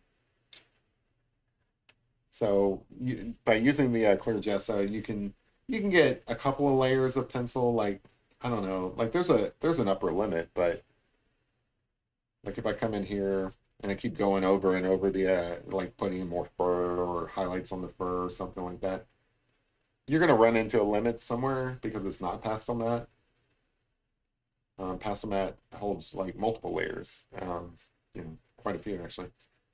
My understanding, I don't know, but this clear gesso technique, it's definitely good for a couple of layers. And honestly, in my pictures, there's only so many layers anyway. You've got the shadow tones of these fur, this fur coat. You have like the highlights, and you have the midtones. That's really only like 3 layers, and sometimes I add a few more, but that's really all there is to it.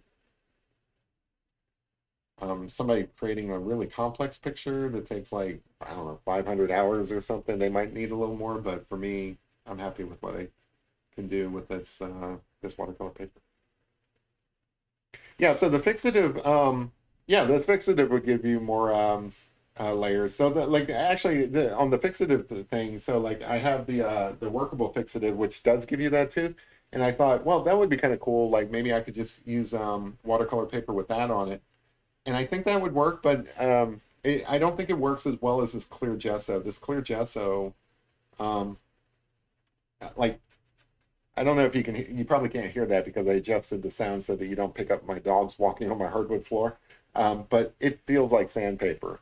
Like it's like a really fine sandpaper. Um, and workable fixative will get you close to that, but it's not going to be quite the same. But yeah, if you wanted to, like if I ran into an issue where I need to add more layers, I could add workable fixative to this and continue in the process if I wanted to. That's a great point. Thank you for bringing that up.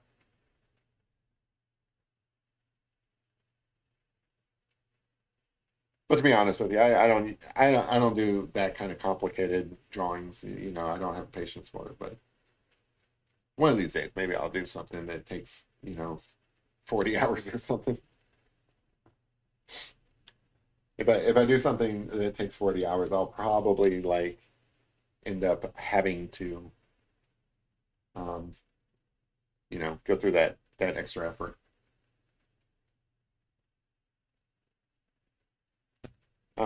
Probably if I got to the point where I was doing a picture like that, I would probably try to see how much I could actually accomplish. Like again, here I'm just using black, right? But there's no real reason why this couldn't be like an actual acrylic painting that I'm coming back over and adding some details with pastel. I think that's the approach I would try if I ever ran into that situation where I'm trying to do something highly detailed that has all those different layers we're talking about. Like here, I'm basically using one color, another color maybe to add some shadows that aren't already there from leaving the black exposed. And then I'm coming back over it with this other color. Maybe I might add an additional color if needed or something, like a white instead of just this kind of like blonde here. But I typically don't go that far with it. I just want a pretty picture. It doesn't take a lot of layers to make a pretty picture. It looks like the dog, I'm happy.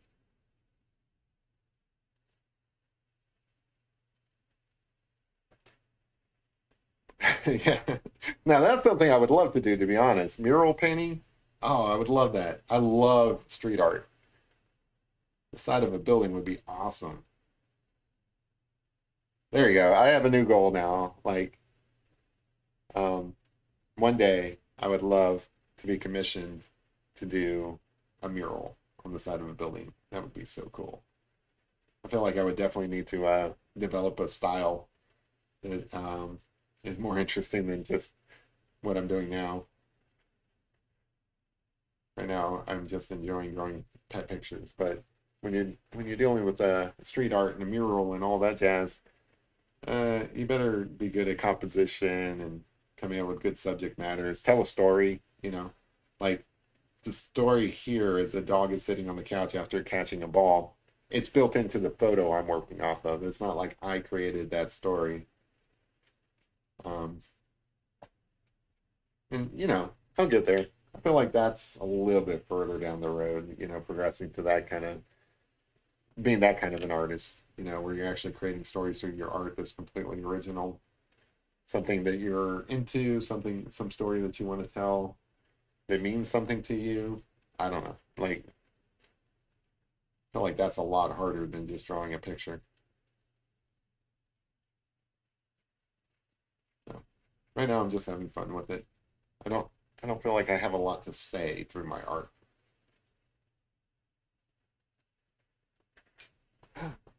Hooey, I can paint the side of your house? Oh, that's awesome. All right, I'll be right there. Give me a few minutes.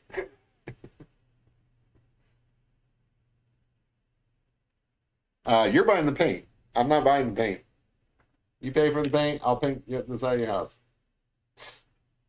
It's not going to look like the you want. I assume you want it to be all one color. It's definitely not going to look like that. You're going to have cool stuff on the side of your house. Like, you're like, oh, I can get some free labor where somebody will come and paint my house. No, nope, nope, nope. You're going to have a mural on your house.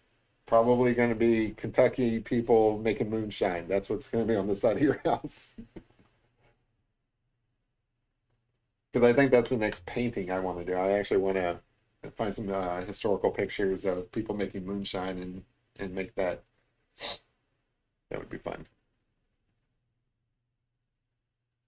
So this dog is super cute. It's got these like almost like a mane, like a lion's mane coming out the side. I like it when I get to draw dogs like that because it's almost like drawing people hair. It's a lot of fun. Again, for those of you who thought that this picture was going to be done in one night, nah, this is going to take a little while. I'm doing it for Lorraine. She actually asked me to do this, so I wanted to take some time with it. Like when it's a person's pet, I take a little more care with it than if I'm just drawing a some random picture that I found a reference picture for. Plus, I could probably speed this up. I am chatting a lot, but that's the fun part about doing live streams. I mean, I'm really just here to hang out with you guys. This whole drawing business is just like an excuse. Like I feel like you guys wouldn't hang out with me and talk to me if I wasn't drawing. This is kind of like I'm cheating here just so that you guys could talk to me.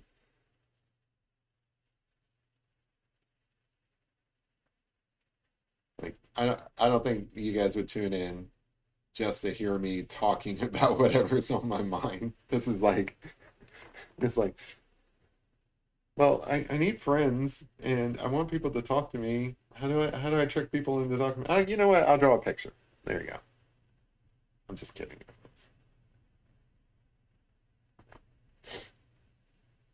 So is that what you want on the side of your house, Huli? You want like a big moonshine thing going on? Guys, lay down. Whenever I get excited, that doesn't mean it's done. Go lay down. I think they respond to my tone of voice. Like I get excited about painting Huli's house, and they think, "Oh, the picture's done. Go lay down. Go lay down." That one's Guinness. Guinness thinks I'm done drawing. Hey, don't push buttons.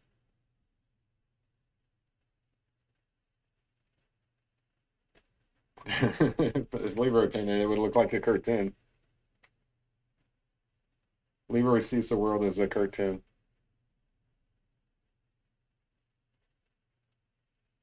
Any Spider-Verse fans out there? I love that movie. What I like about it is that they kind of continued. Well, I mean, they did the first movie and it was a continuation of that. But Marvel's on this thing where they're doing like, I don't know, like multiple realities, kind of like different dimensions, alternate timelines. You know, basically the multiverse. And I like how they're doing that in the Spider-Verse thing where it's other realities, but they're all cartoon, right? Like, I don't think it's a spoiler to say that there's one live action character in the movie, but most of those universes they deal with are like cartoon universes. That's how Leroy sees the world. He's in a cartoon universe, which is somewhere adjacent to our own universe.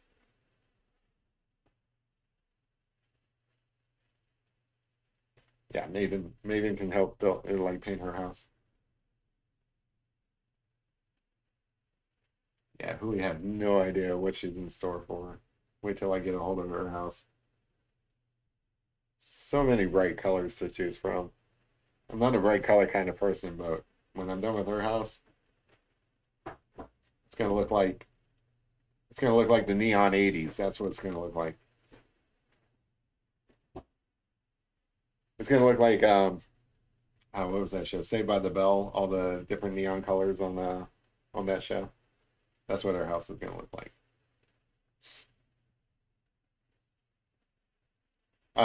You ever go to like one of those laser tag places and they have the black lights up and it looks like I don't know, like a Grateful Dead poster? That's what our house is gonna look like. It's gonna be awesome. She's gonna so regret her decision.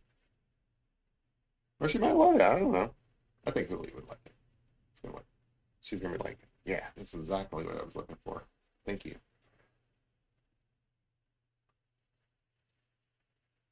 You guys ever see that show Trading Spaces? They used to be on TLC back in the day. I don't know, maybe it's still on it. I don't watch that kind of TV that much anymore. Um, but basically neighbors would swap houses and they would have designers come in and redo like a room in the house or something. And they have these. The reason why I bring it up is because this is basically how Huli's house is going to go. So they have these designers come in, and the neighbors get to decide, not the homeowners. The neighbors get to decide the direction of the design of the room, and they try to base it on something that they think that the homeowner would like, but they're neighbors, they're friends or whatever, so they don't really know. But they work with the designer, and the designer would come in and choose all the different colors, make all the decisions, and so on. I think that was the format. That's how I'm remembering it, at least. But anyway, my point is, I think those designers were basically trolling by the end of that show because, like, they started off pretty straightforward. Like, they would do really nice designs that the homeowner would like. They were all kind of like conservative in the designs. It was just like a nice, pretty living room or something like that. But by the end of the shows, they were like picking like weird colors and like these outlandish designs, and either they were just trying to pad their portfolios with like crazy stuff, or they were completely trolling just for the show. But oh man, homeowners hated it. They were like, "What did you do to my living room?" That sort of stuff. Or like, why did you turn my bedroom into this like weird oasis? Weird stuff, which I think would actually be kind of cool. Like if you had like an oasis in your bedroom or something like that. But anyway, that's what's going to happen to Huli's house. She thinks she wants it, but when it's all said and done, she's going to be like, "What did you do to my house?" Camouflage. That's what I would paint it. I would paint Julie's house camouflage so that when she comes home from work, she can't find her house. That's what I'm gonna do. So basically, Julie's gonna regret inviting me to her house. No, I, I think, I think I could paint a mural. I'm joking, of course, about everything I just said, but I think, I think I could paint a cool mural. I think it'd be easier actually because you have such a large area that you don't have to worry so much about details, right? So like one big swath of color doesn't have to have a lot of detail because you're seeing it from a distance. And when you do that, you know, it looks more detailed than it actually is. So you see how like I'm applying this highlight over, you got one, two, three, about three different layers. That's what that clear gesso does for you. It allows you to come in over what you've already done and apply an opaque highlight. In some mediums, that's actually very challenging. So like in watercolor, you can't really apply highlights over dark areas. But with pastel, or even colored pencils, actually, colored pencils, depending on how hard you're pressing down, it might just blend with the lower layers. With this pastel, that's what I like about pastel versus colored pencils, by the way, is I like how it blends.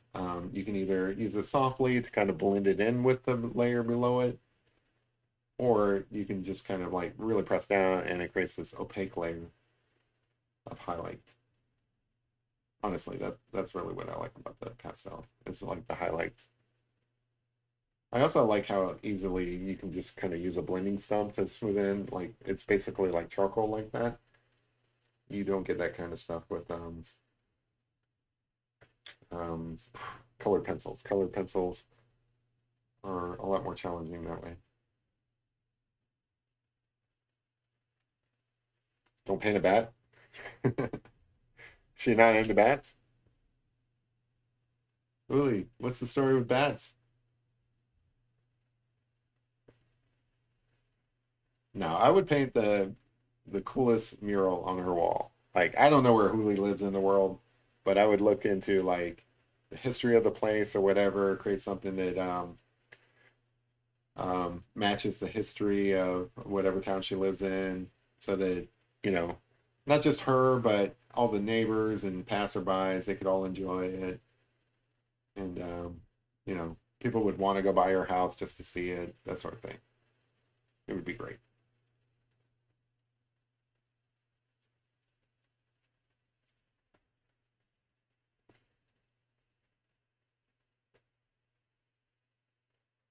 I think it would be fun.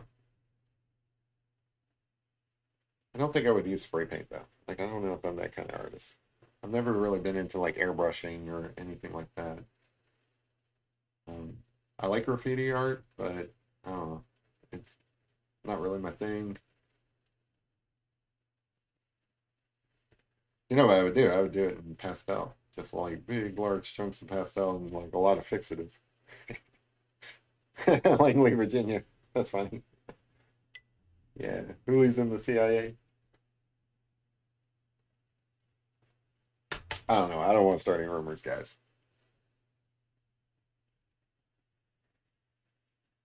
Even if they are true.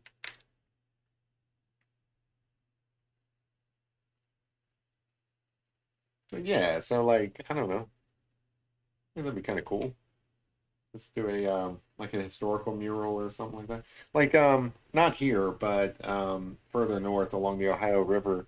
A lot of the towns there have these flood wall murals. So what that is the Ohio River floods a lot, and historically, that's cost a lot of money. Where it kind of floods into town and causes some damage and so on. I'm sure they have these type of things all along the Mississippi as well. But yeah, so flood wall murals are a big thing because they do these big concrete slabs just to hold the water off. And they're ugly and gray and, you know, not very good for tourism and stuff.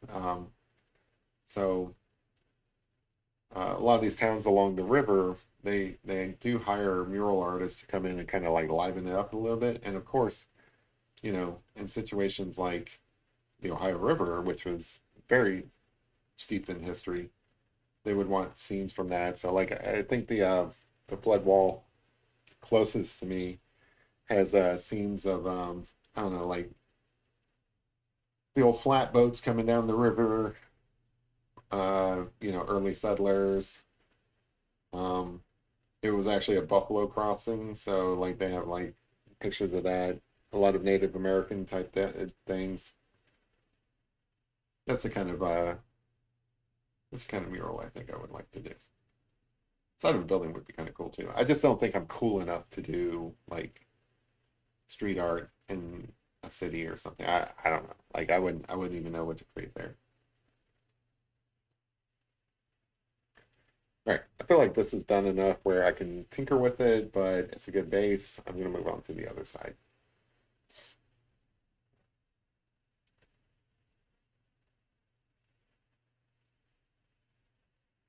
Hey, thanks, Larry. I appreciate it. Have a good one. I appreciate you stopping in.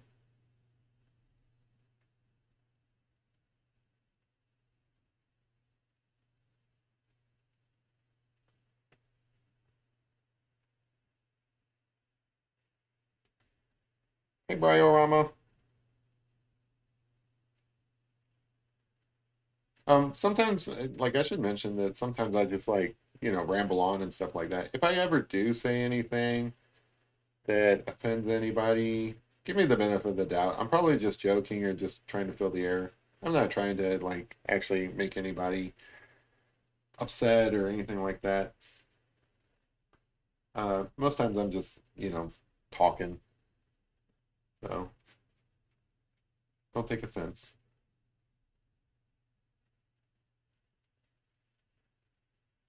That I didn't say that because anybody seems offended. I'm just thinking in my head.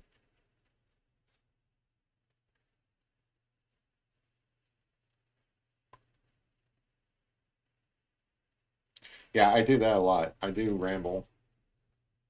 I've got so it's funny. I don't. I've always talked to myself, but I used to talk to myself less.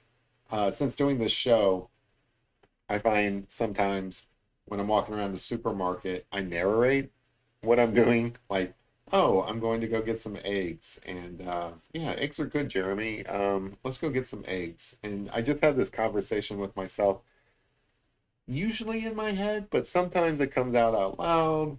I can imagine, like, I don't do it around other people so much. It is mostly just like if I'm in an aisle by myself. Like the other day, I was looking at some art supplies and I was definitely saying, well, Jeremy, you're going to need this and stuff. I have these conversations with myself. And I think that's new because I've always done it, but I think it's a lot more now because of this show. I need a co-host, somebody to somebody else to talk. I need to train my dogs to talk then. My dogs are my co-hosts. When I say Jeremy here, I really mean Jeremy and his dogs are here. Sometimes the cat. You guys haven't seen the cat yet. I'm gonna have to bring the cat in sometime. Usually when I'm drawing, I close the door just for peace and quiet and stuff, but also because I don't want the cat walking on my picture.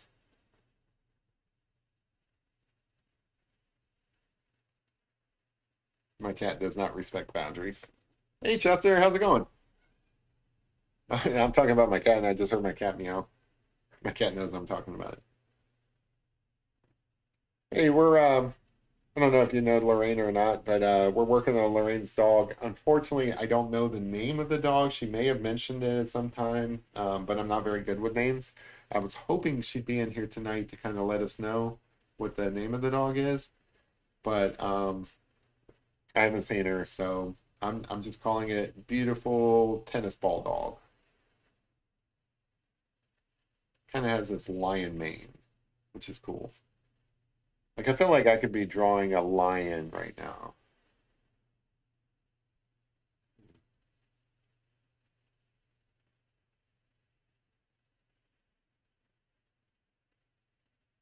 think this eye line is supposed to be as wide as that. Lighten that up a little bit. And close the gap on some of these things. It's interesting all the little defects that you fix over time. Is this your first time in here, Chester? I don't remember. But anyway, welcome. Appreciate you stopping by. If this is your first time here, this is to anybody watching. I appreciate if you guys subscribe so that you guys know when I'm doing these. I usually do them every Tuesday and Friday these days, but sometimes I switch it up. But mostly Tuesdays and Fridays. And it's just basically this. Sometimes I'm drawing a picture for somebody in particular because they asked me to. A lot of times I'm just drawing random stuff to get better at drawing, which is the ultimate goal. If this is really your first time and you haven't been around to hear the spiel, basically, I started this back in January as a New Year's resolution. And the New Year's resolution was basically just, I feel like I'm not being as creative as I used to be, and I want to devote some time to it. And that was it. I just thought, hey, I'll draw every now and then, and increase my skill set and all that stuff. And I originally intended to just do it once a week, draw a picture once a week, and that was the sum total of my goal. Yeah, now I'm basically drawing pictures at least every other day, if not every day.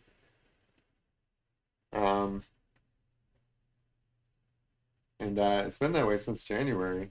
And the reason I did a live stream is because, I mean, it's a lot more fun to talk to people while I'm doing it, but also, like, I feel like you guys hold me accountable. So I look at it as like, well, if I schedule a live stream and I say I'm going to be doing it every Tuesday and Friday, then that kind of holds me accountable. Like, if I'm not in my chair doing a picture, like Tuesdays and Fridays and stuff, somebody's going to notice, right? So that makes me, it's almost like, you have a job and your boss expects you to be at work or something. So, like, you make every effort you can to be at work.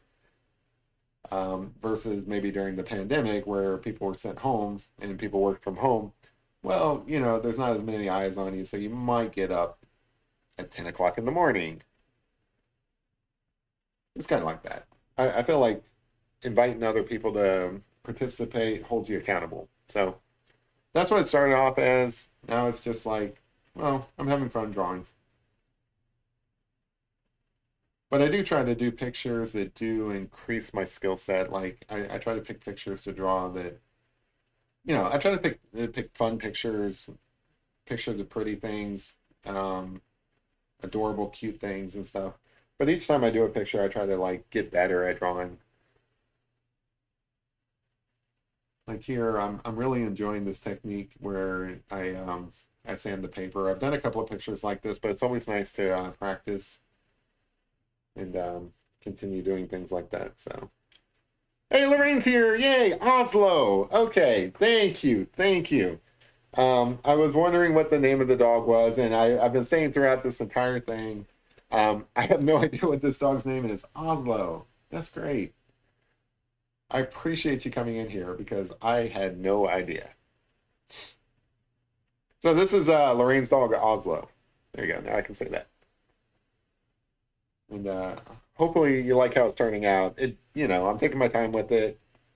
And, it's not going to be done tonight. Like, we're already an hour and 50 minutes into this. And I'll keep it going a little bit longer. But, it is Tuesday night. I like to let people hop off so they can go to work tomorrow or whatever. But I'll continue working on it. I just wanted to mostly get his face in there and, had to get the tennis ball in there.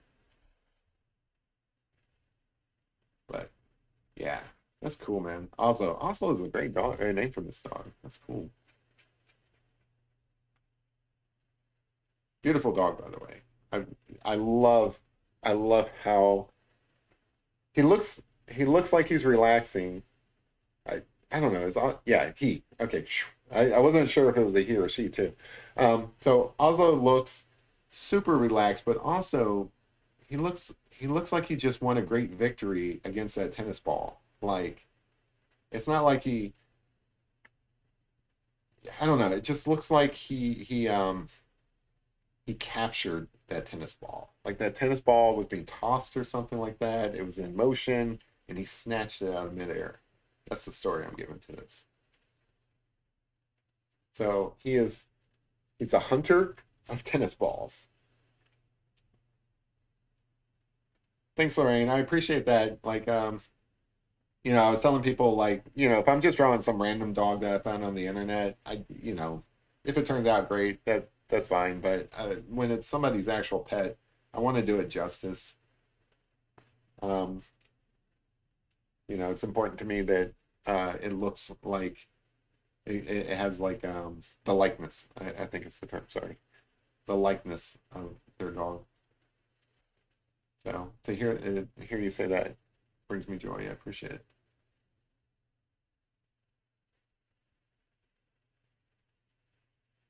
This is also the benefit of doing a live stream. Sometimes the person that you're doing the drawing for comes in and you get to chat with them in real time. That's kind of cool.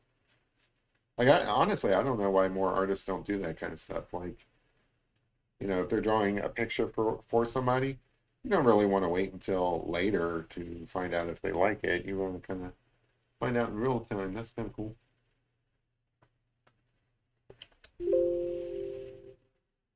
Computer talking to me. I love this dog. Oh, by the way, everybody loves your couch. Like I showed the reference photo at the beginning, and I agree with them. That's a beautiful couch. Like I would love to have that couch. That's the kind of couch you want, like in your study, like when you're poring over treasure maps. You come in, you got like I don't know,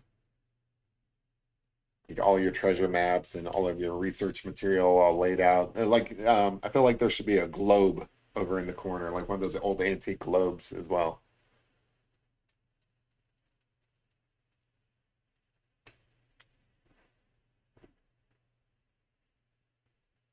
Oh, how old is your puppy? I'm gonna call him a puppy because he looks like a puppy.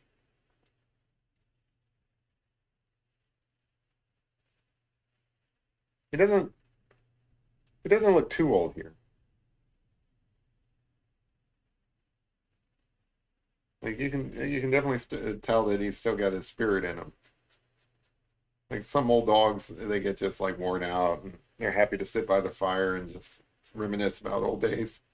This dog looks full of life.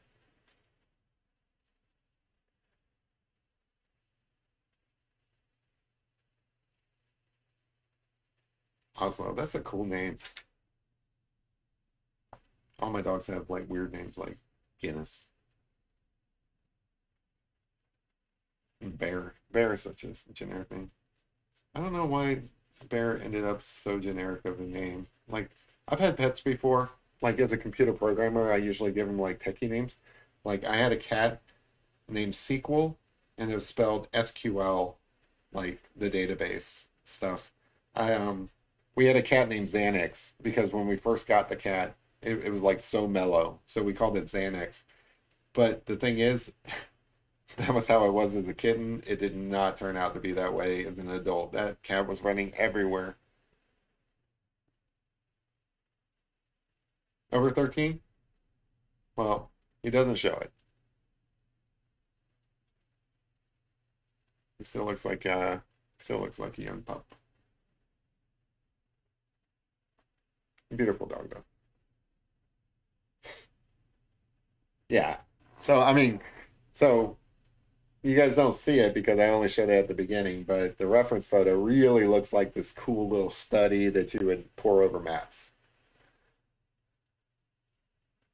Oh, I see what you're doing, Richard. You think I'm doing a treasure hunt, and every time I say treasure, that's a hint.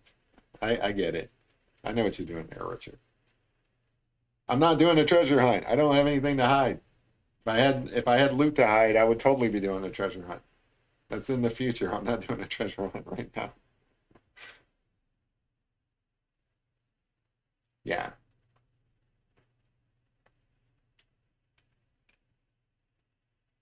I think he's cute. It's a lot of fun to draw. Um, I mentioned earlier, but like if somebody's just showing up now, I did Lorraine's cats as well the other day. Now I did Lorraine's cats in colored pencil. Um, I'm trying to put a little bit more effort into this one with the pastels. I think that just when I was looking at the reference picture, I'm like, man, that looks like a painting. So like I'm trying to create something a little bit more painterly, I guess. But we'll see how it goes. You know, it's not done yet. I think it's off to a good start. Pretty happy with it so far. I really do like working with pastel, and I like this. I like this method of toning your paper because pastel on black is really super cool. You know, you get that contrast of color and stuff.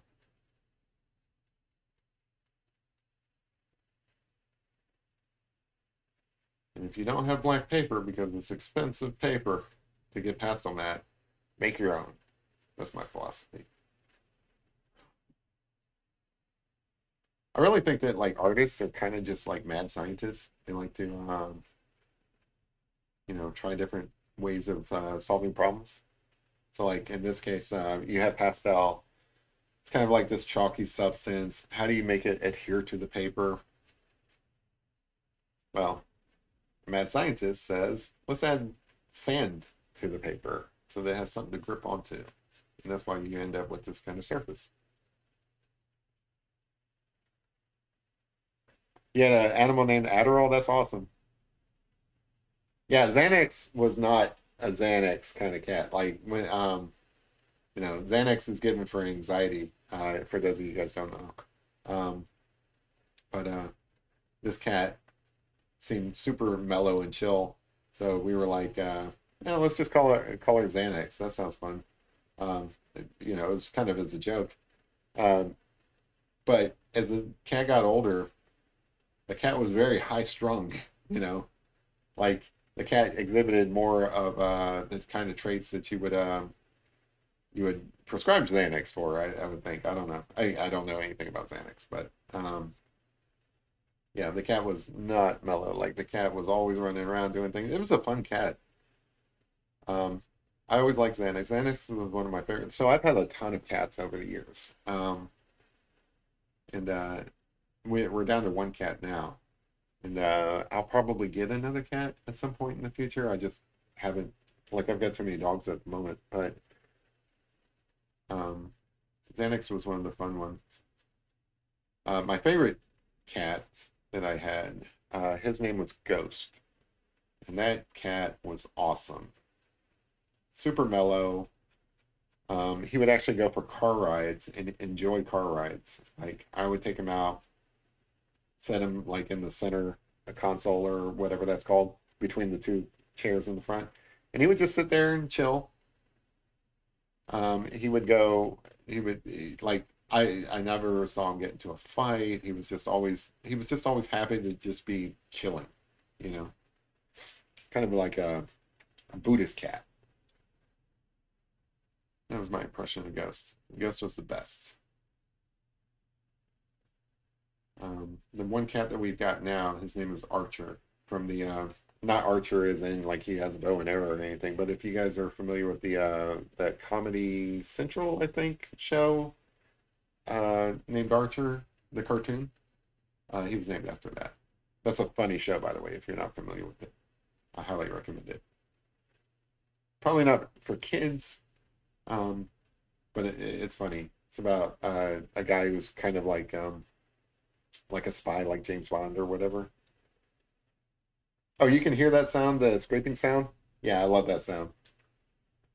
Like I've got the background noise kind of tuned out, but like if I didn't have that filter on this, that's like ASMR fodder there. Like that sounds so cool. I love that sound. I'm glad that you guys can hear that because it is actually kind of cool. And again, it's just that clear gesso. I think, don't quote me on this, but it's what I read. Um, Clear gesso, like I saw a video on how you can make your own clear gesso, and I don't recommend it because I don't think it's archival quality. Like I think it'll kind of wear down over time. But basically, they buy marble dust, and the marble dust is like cheap. It's like $4 a bag or something like that. And they use like clear glue or something as the binder, and they just kind of mix marble dust into it, and that's how they make their own, homemade clear gesso. But I think that's kind of how actual clear gesso is made, where it is marble dust and some sort of binder like glue. I don't know. It's archival quality, so that's definitely buy it instead of make your own, unless you just don't care and you're just practicing or whatever. But anyway, it's got some sort of sand in it. I think it is marble, and it's kind of cool. It's like drawing on sandpaper.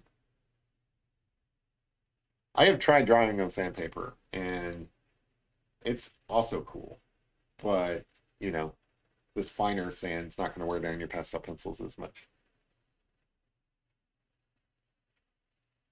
And by the way, you could use regular square pastels as well if you wanted to, which I sometimes do. It's just I've got these pastel pencils, so I might as well use them. Especially when doing fur, it creates like a more fur-like texture. But really, and I've explained this before, this here, you can still get like a fine line on it if you wanted to. But um, I have these pastel pencils, so I might as well use them. Just kind of cover up that little bit there, just to.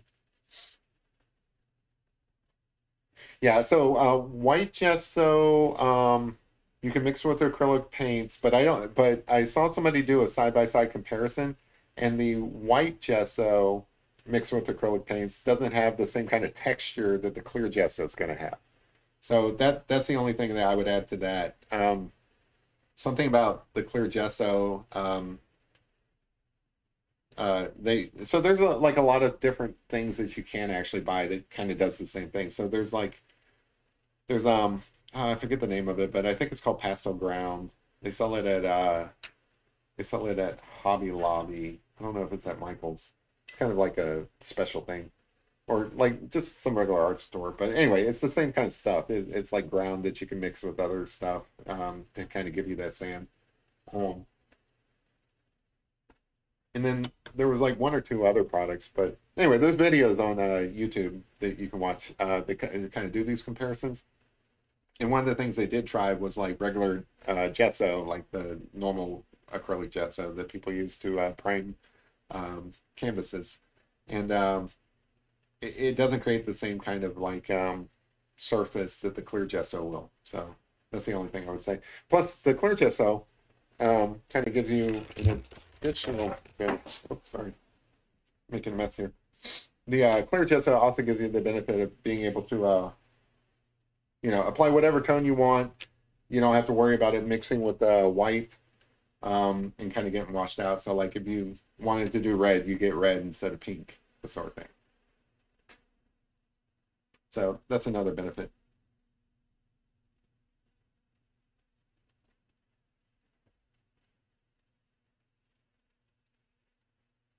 But I don't know.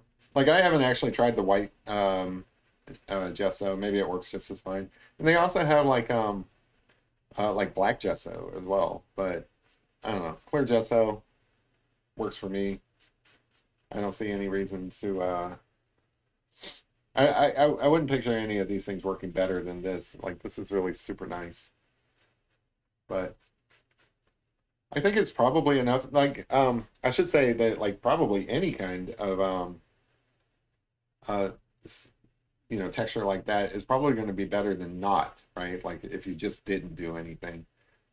Because like I said, I have used pastel on virtually everything just for fun, and I can use pastel on construction paper, which I've done. And if you've ever tried to draw on construction paper, that has no tooth.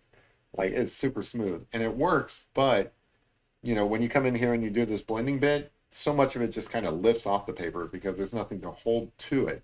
So that's no good. So you can compensate for that by like just not blending or blending very lightly, something like that. But if you use the fixative, the workable fixative that has the tooth, or you use the clear gesso, it's just a different experience. Like you don't have to do so much work to compensate for the lack of tooth. Like honestly, like I use it on watercolor paper, but I could use construction paper, apply that clear gesso to it, and I'd be good to go. This is just a piece of like I don't know, like chipboard or something like that I put over my desk, so that I don't ruin my desk with like paint or whatever. This chipboard, super smooth. Like if I tried to draw on it just for fun, there's not like it comes right off. But if I applied that clear gesso to this chipboard, I could draw on this chipboard. I thought it would be fun to go off and get what is it called? Like drywall. Like I thought it would be kind of cool to go off and buy a piece of drywall, texture that surface, and try to do a pastel like a pastel picture on a big what is it 4x8, big 4x8 piece of drywall. Like I don't know if that's archival quality. Like say it was a really cool picture or whatever. I don't know if it would stand the test of time, but I feel like that prepping of the surface would work there. These are the crazy mad scientist things that I think of like when I try to like push the envelope of like what all you can do with these different mediums, which I don't do all that often. I find something that I'm happy with and I kind of stick with it for a while.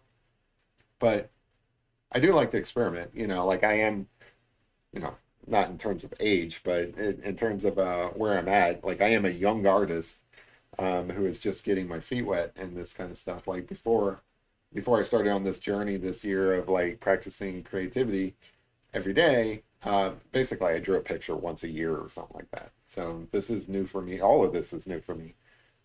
So in this phase of my journey, I'm probably more creative than I would be if I'd been doing this for years or something, kind of stuck in my ways. I want to see what works and what doesn't.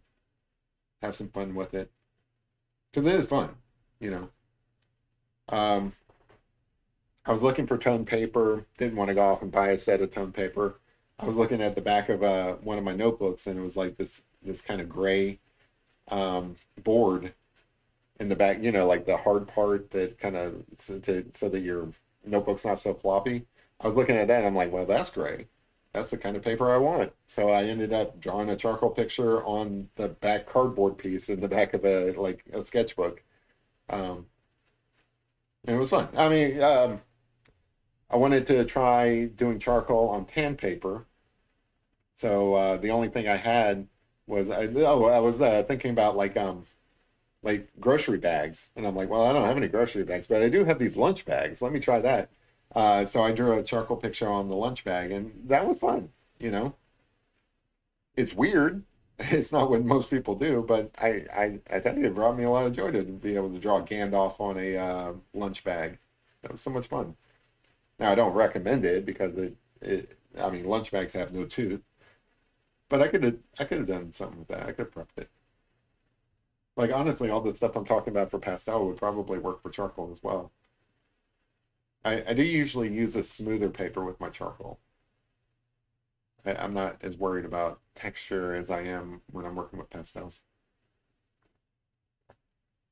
Yeah, well, actually, they do have some drywall that's supposed to be mold resistant. Like they use them in like bathrooms and stuff like that. So I don't know. It's a crazy idea, but if I tried it, I would probably go and buy that instead. But again, I don't think that would hold up over time. So like, what's the point? Just go off and get a canvas and oh, and you can. So another fun fact. So like, I'm probably actually going to try this in the future, working with charcoal on canvas. But you can use charcoal on canvas, and you can even use pastel on canvas. And like a lot of people use pastel on like a cloth-like substance. I think it's called velour. Um, But yeah, so like I really want to try different surfaces just for fun, just to see how it goes. Um, I don't really have any high expectations for it. It's just, like I don't know. Whenever you see me draw like a portrait or a horse or something like that, um, because these are things I'm more familiar with doing, it's usually an experiment. Like I'm usually doing it just to test something or try something. Um, like some of those portraits I do, they don't always turn out that great, but those don't usually take that long to do. So I'll do one of those if I just want to test a new piece of paper or something like that. Same thing with horses. I haven't done a horse in a while. I need to do one, but I'm pretty familiar with drawing horses. So if you see me draw a horse, it's probably because I'm trying to test some new technique.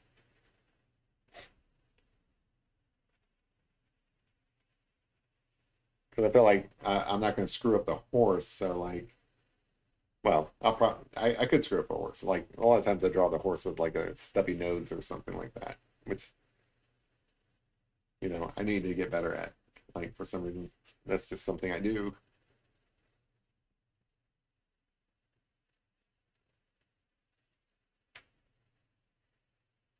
But you can kind of see the technique here. All I do is I apply some color. Well, start with the paper, tone the paper, apply the gesso. Then in the actual drawing part, I apply some color and then I blend it out so that it's nice and super soft, right? So like this is all blurry through here. Like it's hard to see on camera, but here in person, this is all super blurry.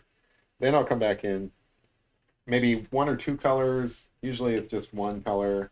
But I'll come in and I'll come over that, and whereas I was blending all of this out, this new stuff where I'm just putting in some fur or whatever, I won't blend that, right? So that gives me my texture and in some cases my highlights.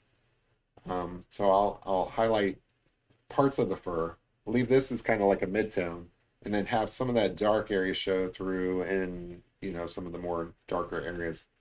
Now in this case, we've got some highlights up here on his forearm, right? And so I'll add that, add some texture to the fur, and then that kind of comes down into like some whiter areas. So I'll come in and add that. And then there's some other areas down here that's kind of a little bit more brown. So I'll add some brown down here. And that's basically it. And I'll go over it until I'm happy with it. Like in this case, that looks too brown, so I'll add some more.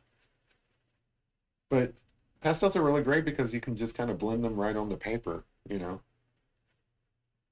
And blending them on the paper creates that illusion of depth and, all those great things.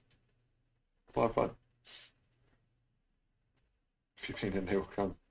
That's why I want to paint Huli's house. I'm going to paint this awesome mural on Huli's house. She just doesn't know it yet. In case you were wondering, Huli and I are friends. Like, we talk all the time. So I feel like I can make jokes about painting her house without offending her.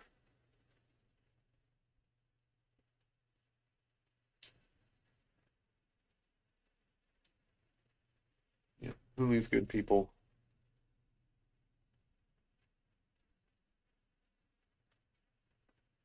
So, and I left this kind of blank because this is all basically white. So again, same process. So I'll come in, just kind of scribble in. And when I'm scribbling, I'm still trying to, like, I'm still cognizant of the fact that it's fur. So I kind of try to follow, the contours of the body, which in this case is just kind of all meshed up together because he's got his arm, like you can well, yeah, actually you can see it. He's got his arms crossed, so like all of his chest fur is kind of like mashed together.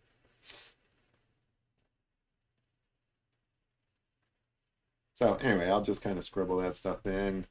I don't care too much about detail. If it was colored pencil, I would be way more concerned about the direction of the fur because it's really hard to blend out the pencil marks there.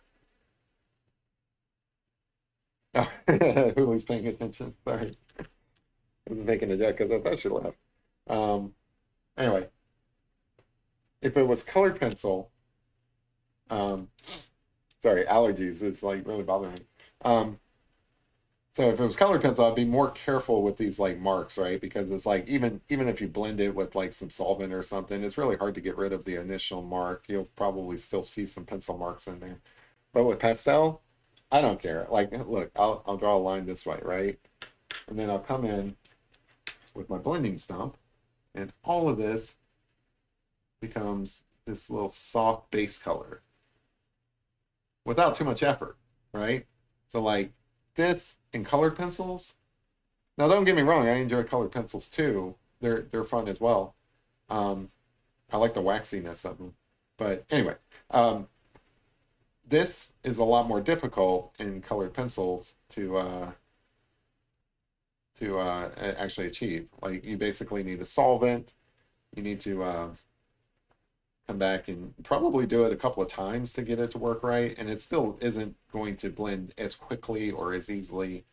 Now the trade-off is when it's all done, you need fixant to kind of like stick all of this into the picture so that it doesn't smudge. But anyway, so you see how that all blended in really nice. Now it's got this like soft, kind of like out of focus look to it. And then I'll come back with my lighter color and go over that. And this time I am paying more attention and taking greater care in my marks, but I don't have to make as many of them, you know. And I may do this a couple of times, just or like certain areas of it and stuff like that, so that it kind of becomes these layers essentially. Beautiful dog. So okay, from Tennessee, rescue dog, awesome. I don't think I would buy a bred puppy. Like I don't think there's any like I don't know, like a puppy mill would suck, but I don't think there's anything inherently wrong with like dogs that are bred to be sold. But personally, I would just go get a rescue dog. Plus, I don't care if a dog's purebred. Like none of my dogs are purebred. They're all mutts.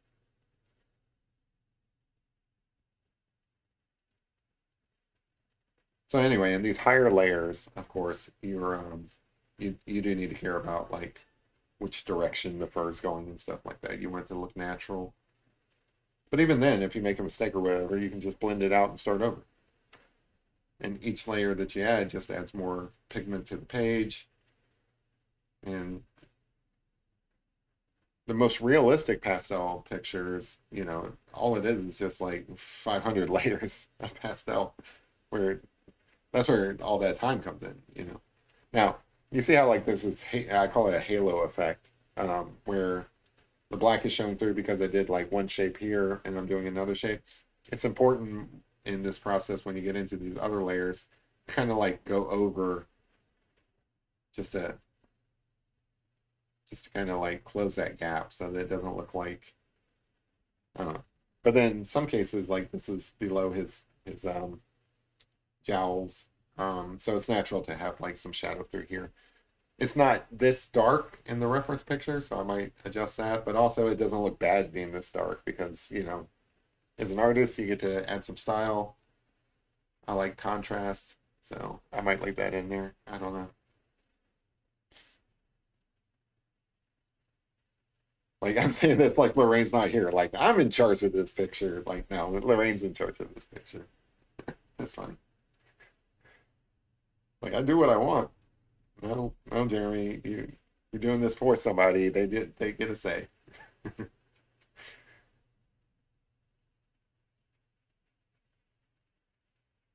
But also, I don't think that pictures still treasure hunting.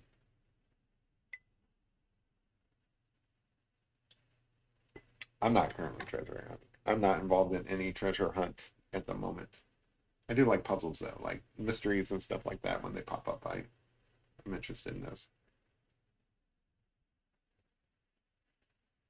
Oh, what was I saying? Yeah, so like I do feel like people or artists are entitled to make some changes for the art that aren't reflected in the reference picture, just to add style, so on. Change colors up if it makes sense. like if a person, like if you're doing a, like reference photos are only references. That's all they're for. They're not supposed to be copied exactly, right? So like if you're doing a portrait of somebody and they have no sense of style, um, and they're wearing like I don't know, like what's two colors that might clash.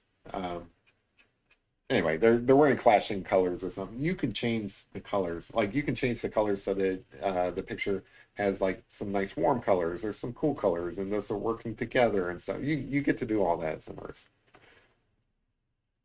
What's the coolest thing you found in a treasure hunt? I have never found anything. A quarter. I found a quarter with the metal detector once. Most of the people in here at Lazello are from a forum that's about the Forrest Fenn treasure hunt. Which case it was $1 million in gold that was hidden in the Rocky Mountains, and it lasted for like 10 years, and people were searching for that. I can't think of anything cooler than that to find. But as far as I know, none of the people here found it, so we're all in the same boat of like nothing. We didn't find anything. Yeah, but yeah, it's a cool little treasure hunt community. Like it's almost like if you've ever been or heard of those breakout rooms where you solve puzzles and to break out of the room or something. That's what the community's like. They like puzzle solving, things like that. So I'm pretty active in that community. So like a lot of the people came over from that. So that's why we're always talking about treasure hunting in this. But I think most of the people in here are like, oh yeah, actually, I can talk about that. So like just recently, this year, in my home state, like Kentucky, somebody found 700 gold coins from the Civil War era. It's called the Great Kentucky Hoard. That was this year. Somebody found that in a farm field. I don't know if they were using a metal detector or not. There wasn't a lot of details on it, but 700 gold coins. It was worth over $2 million. Found it in a Kentucky cornfield. That's amazing. So I didn't find it, but if you're asking like what's a cool treasure to find, that would be a cool treasure to find. And then there's other stories of other things being hidden around. Like there's supposed to be like some Confederate civil bars that are like around here, um, lost in like some river. I don't know. There's all these legendary treasure hunts. Um, like the Lost Dutchman's gold mine. You know, all the stuff you see on one of those like unsolved mysteries or William Shatner's unexplained show, Oak Island, that kind of stuff.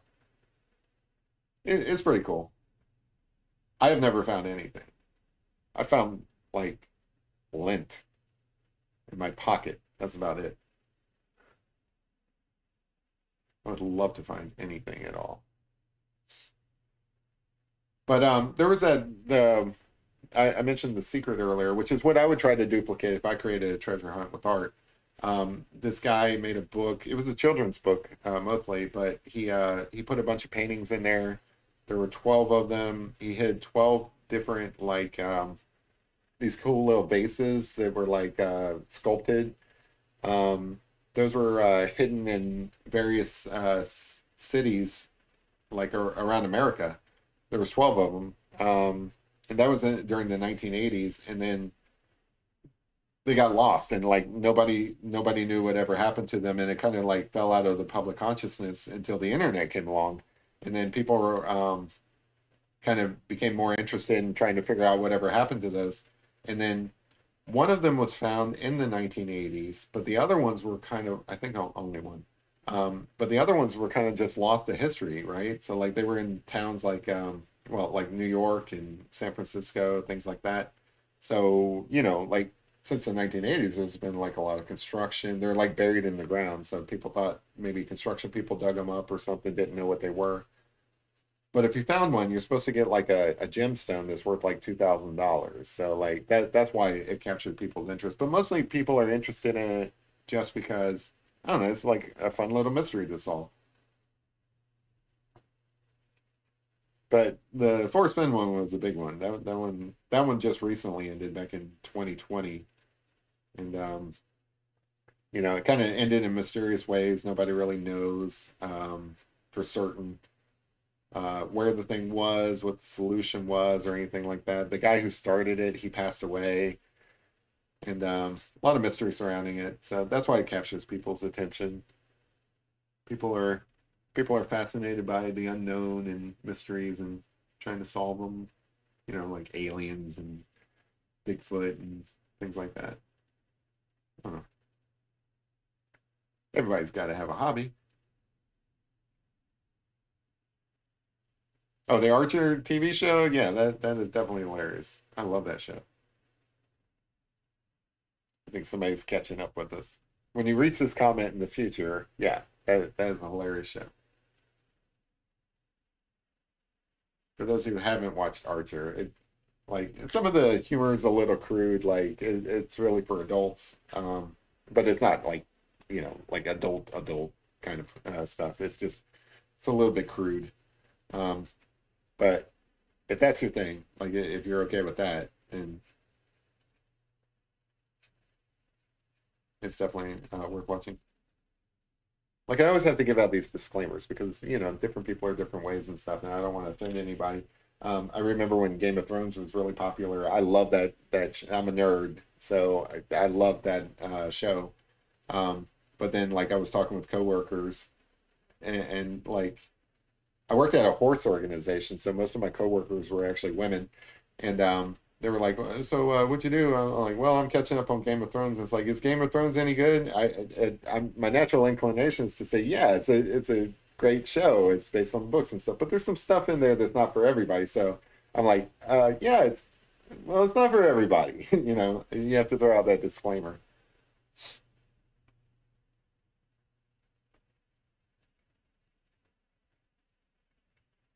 So the doggo's got some white, but also like there's a little bit of tinge of brown in here. So trying to get that in there. It doesn't really show up on camera, but that's what I'm doing now. But anyway, Archer is pretty mild. It's just you know some crassy bits.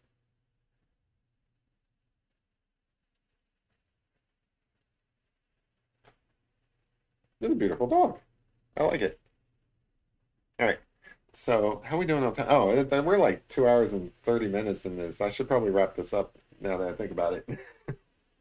Like I lost track of time here, guys.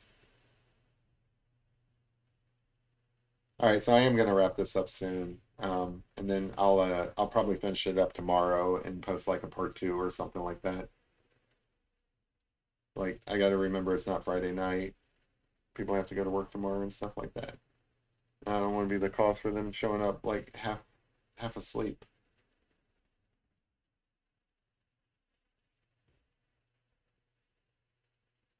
I appreciate you guys hanging out with me, and I hope your week is going well and that it's you know going to be a great week for you guys.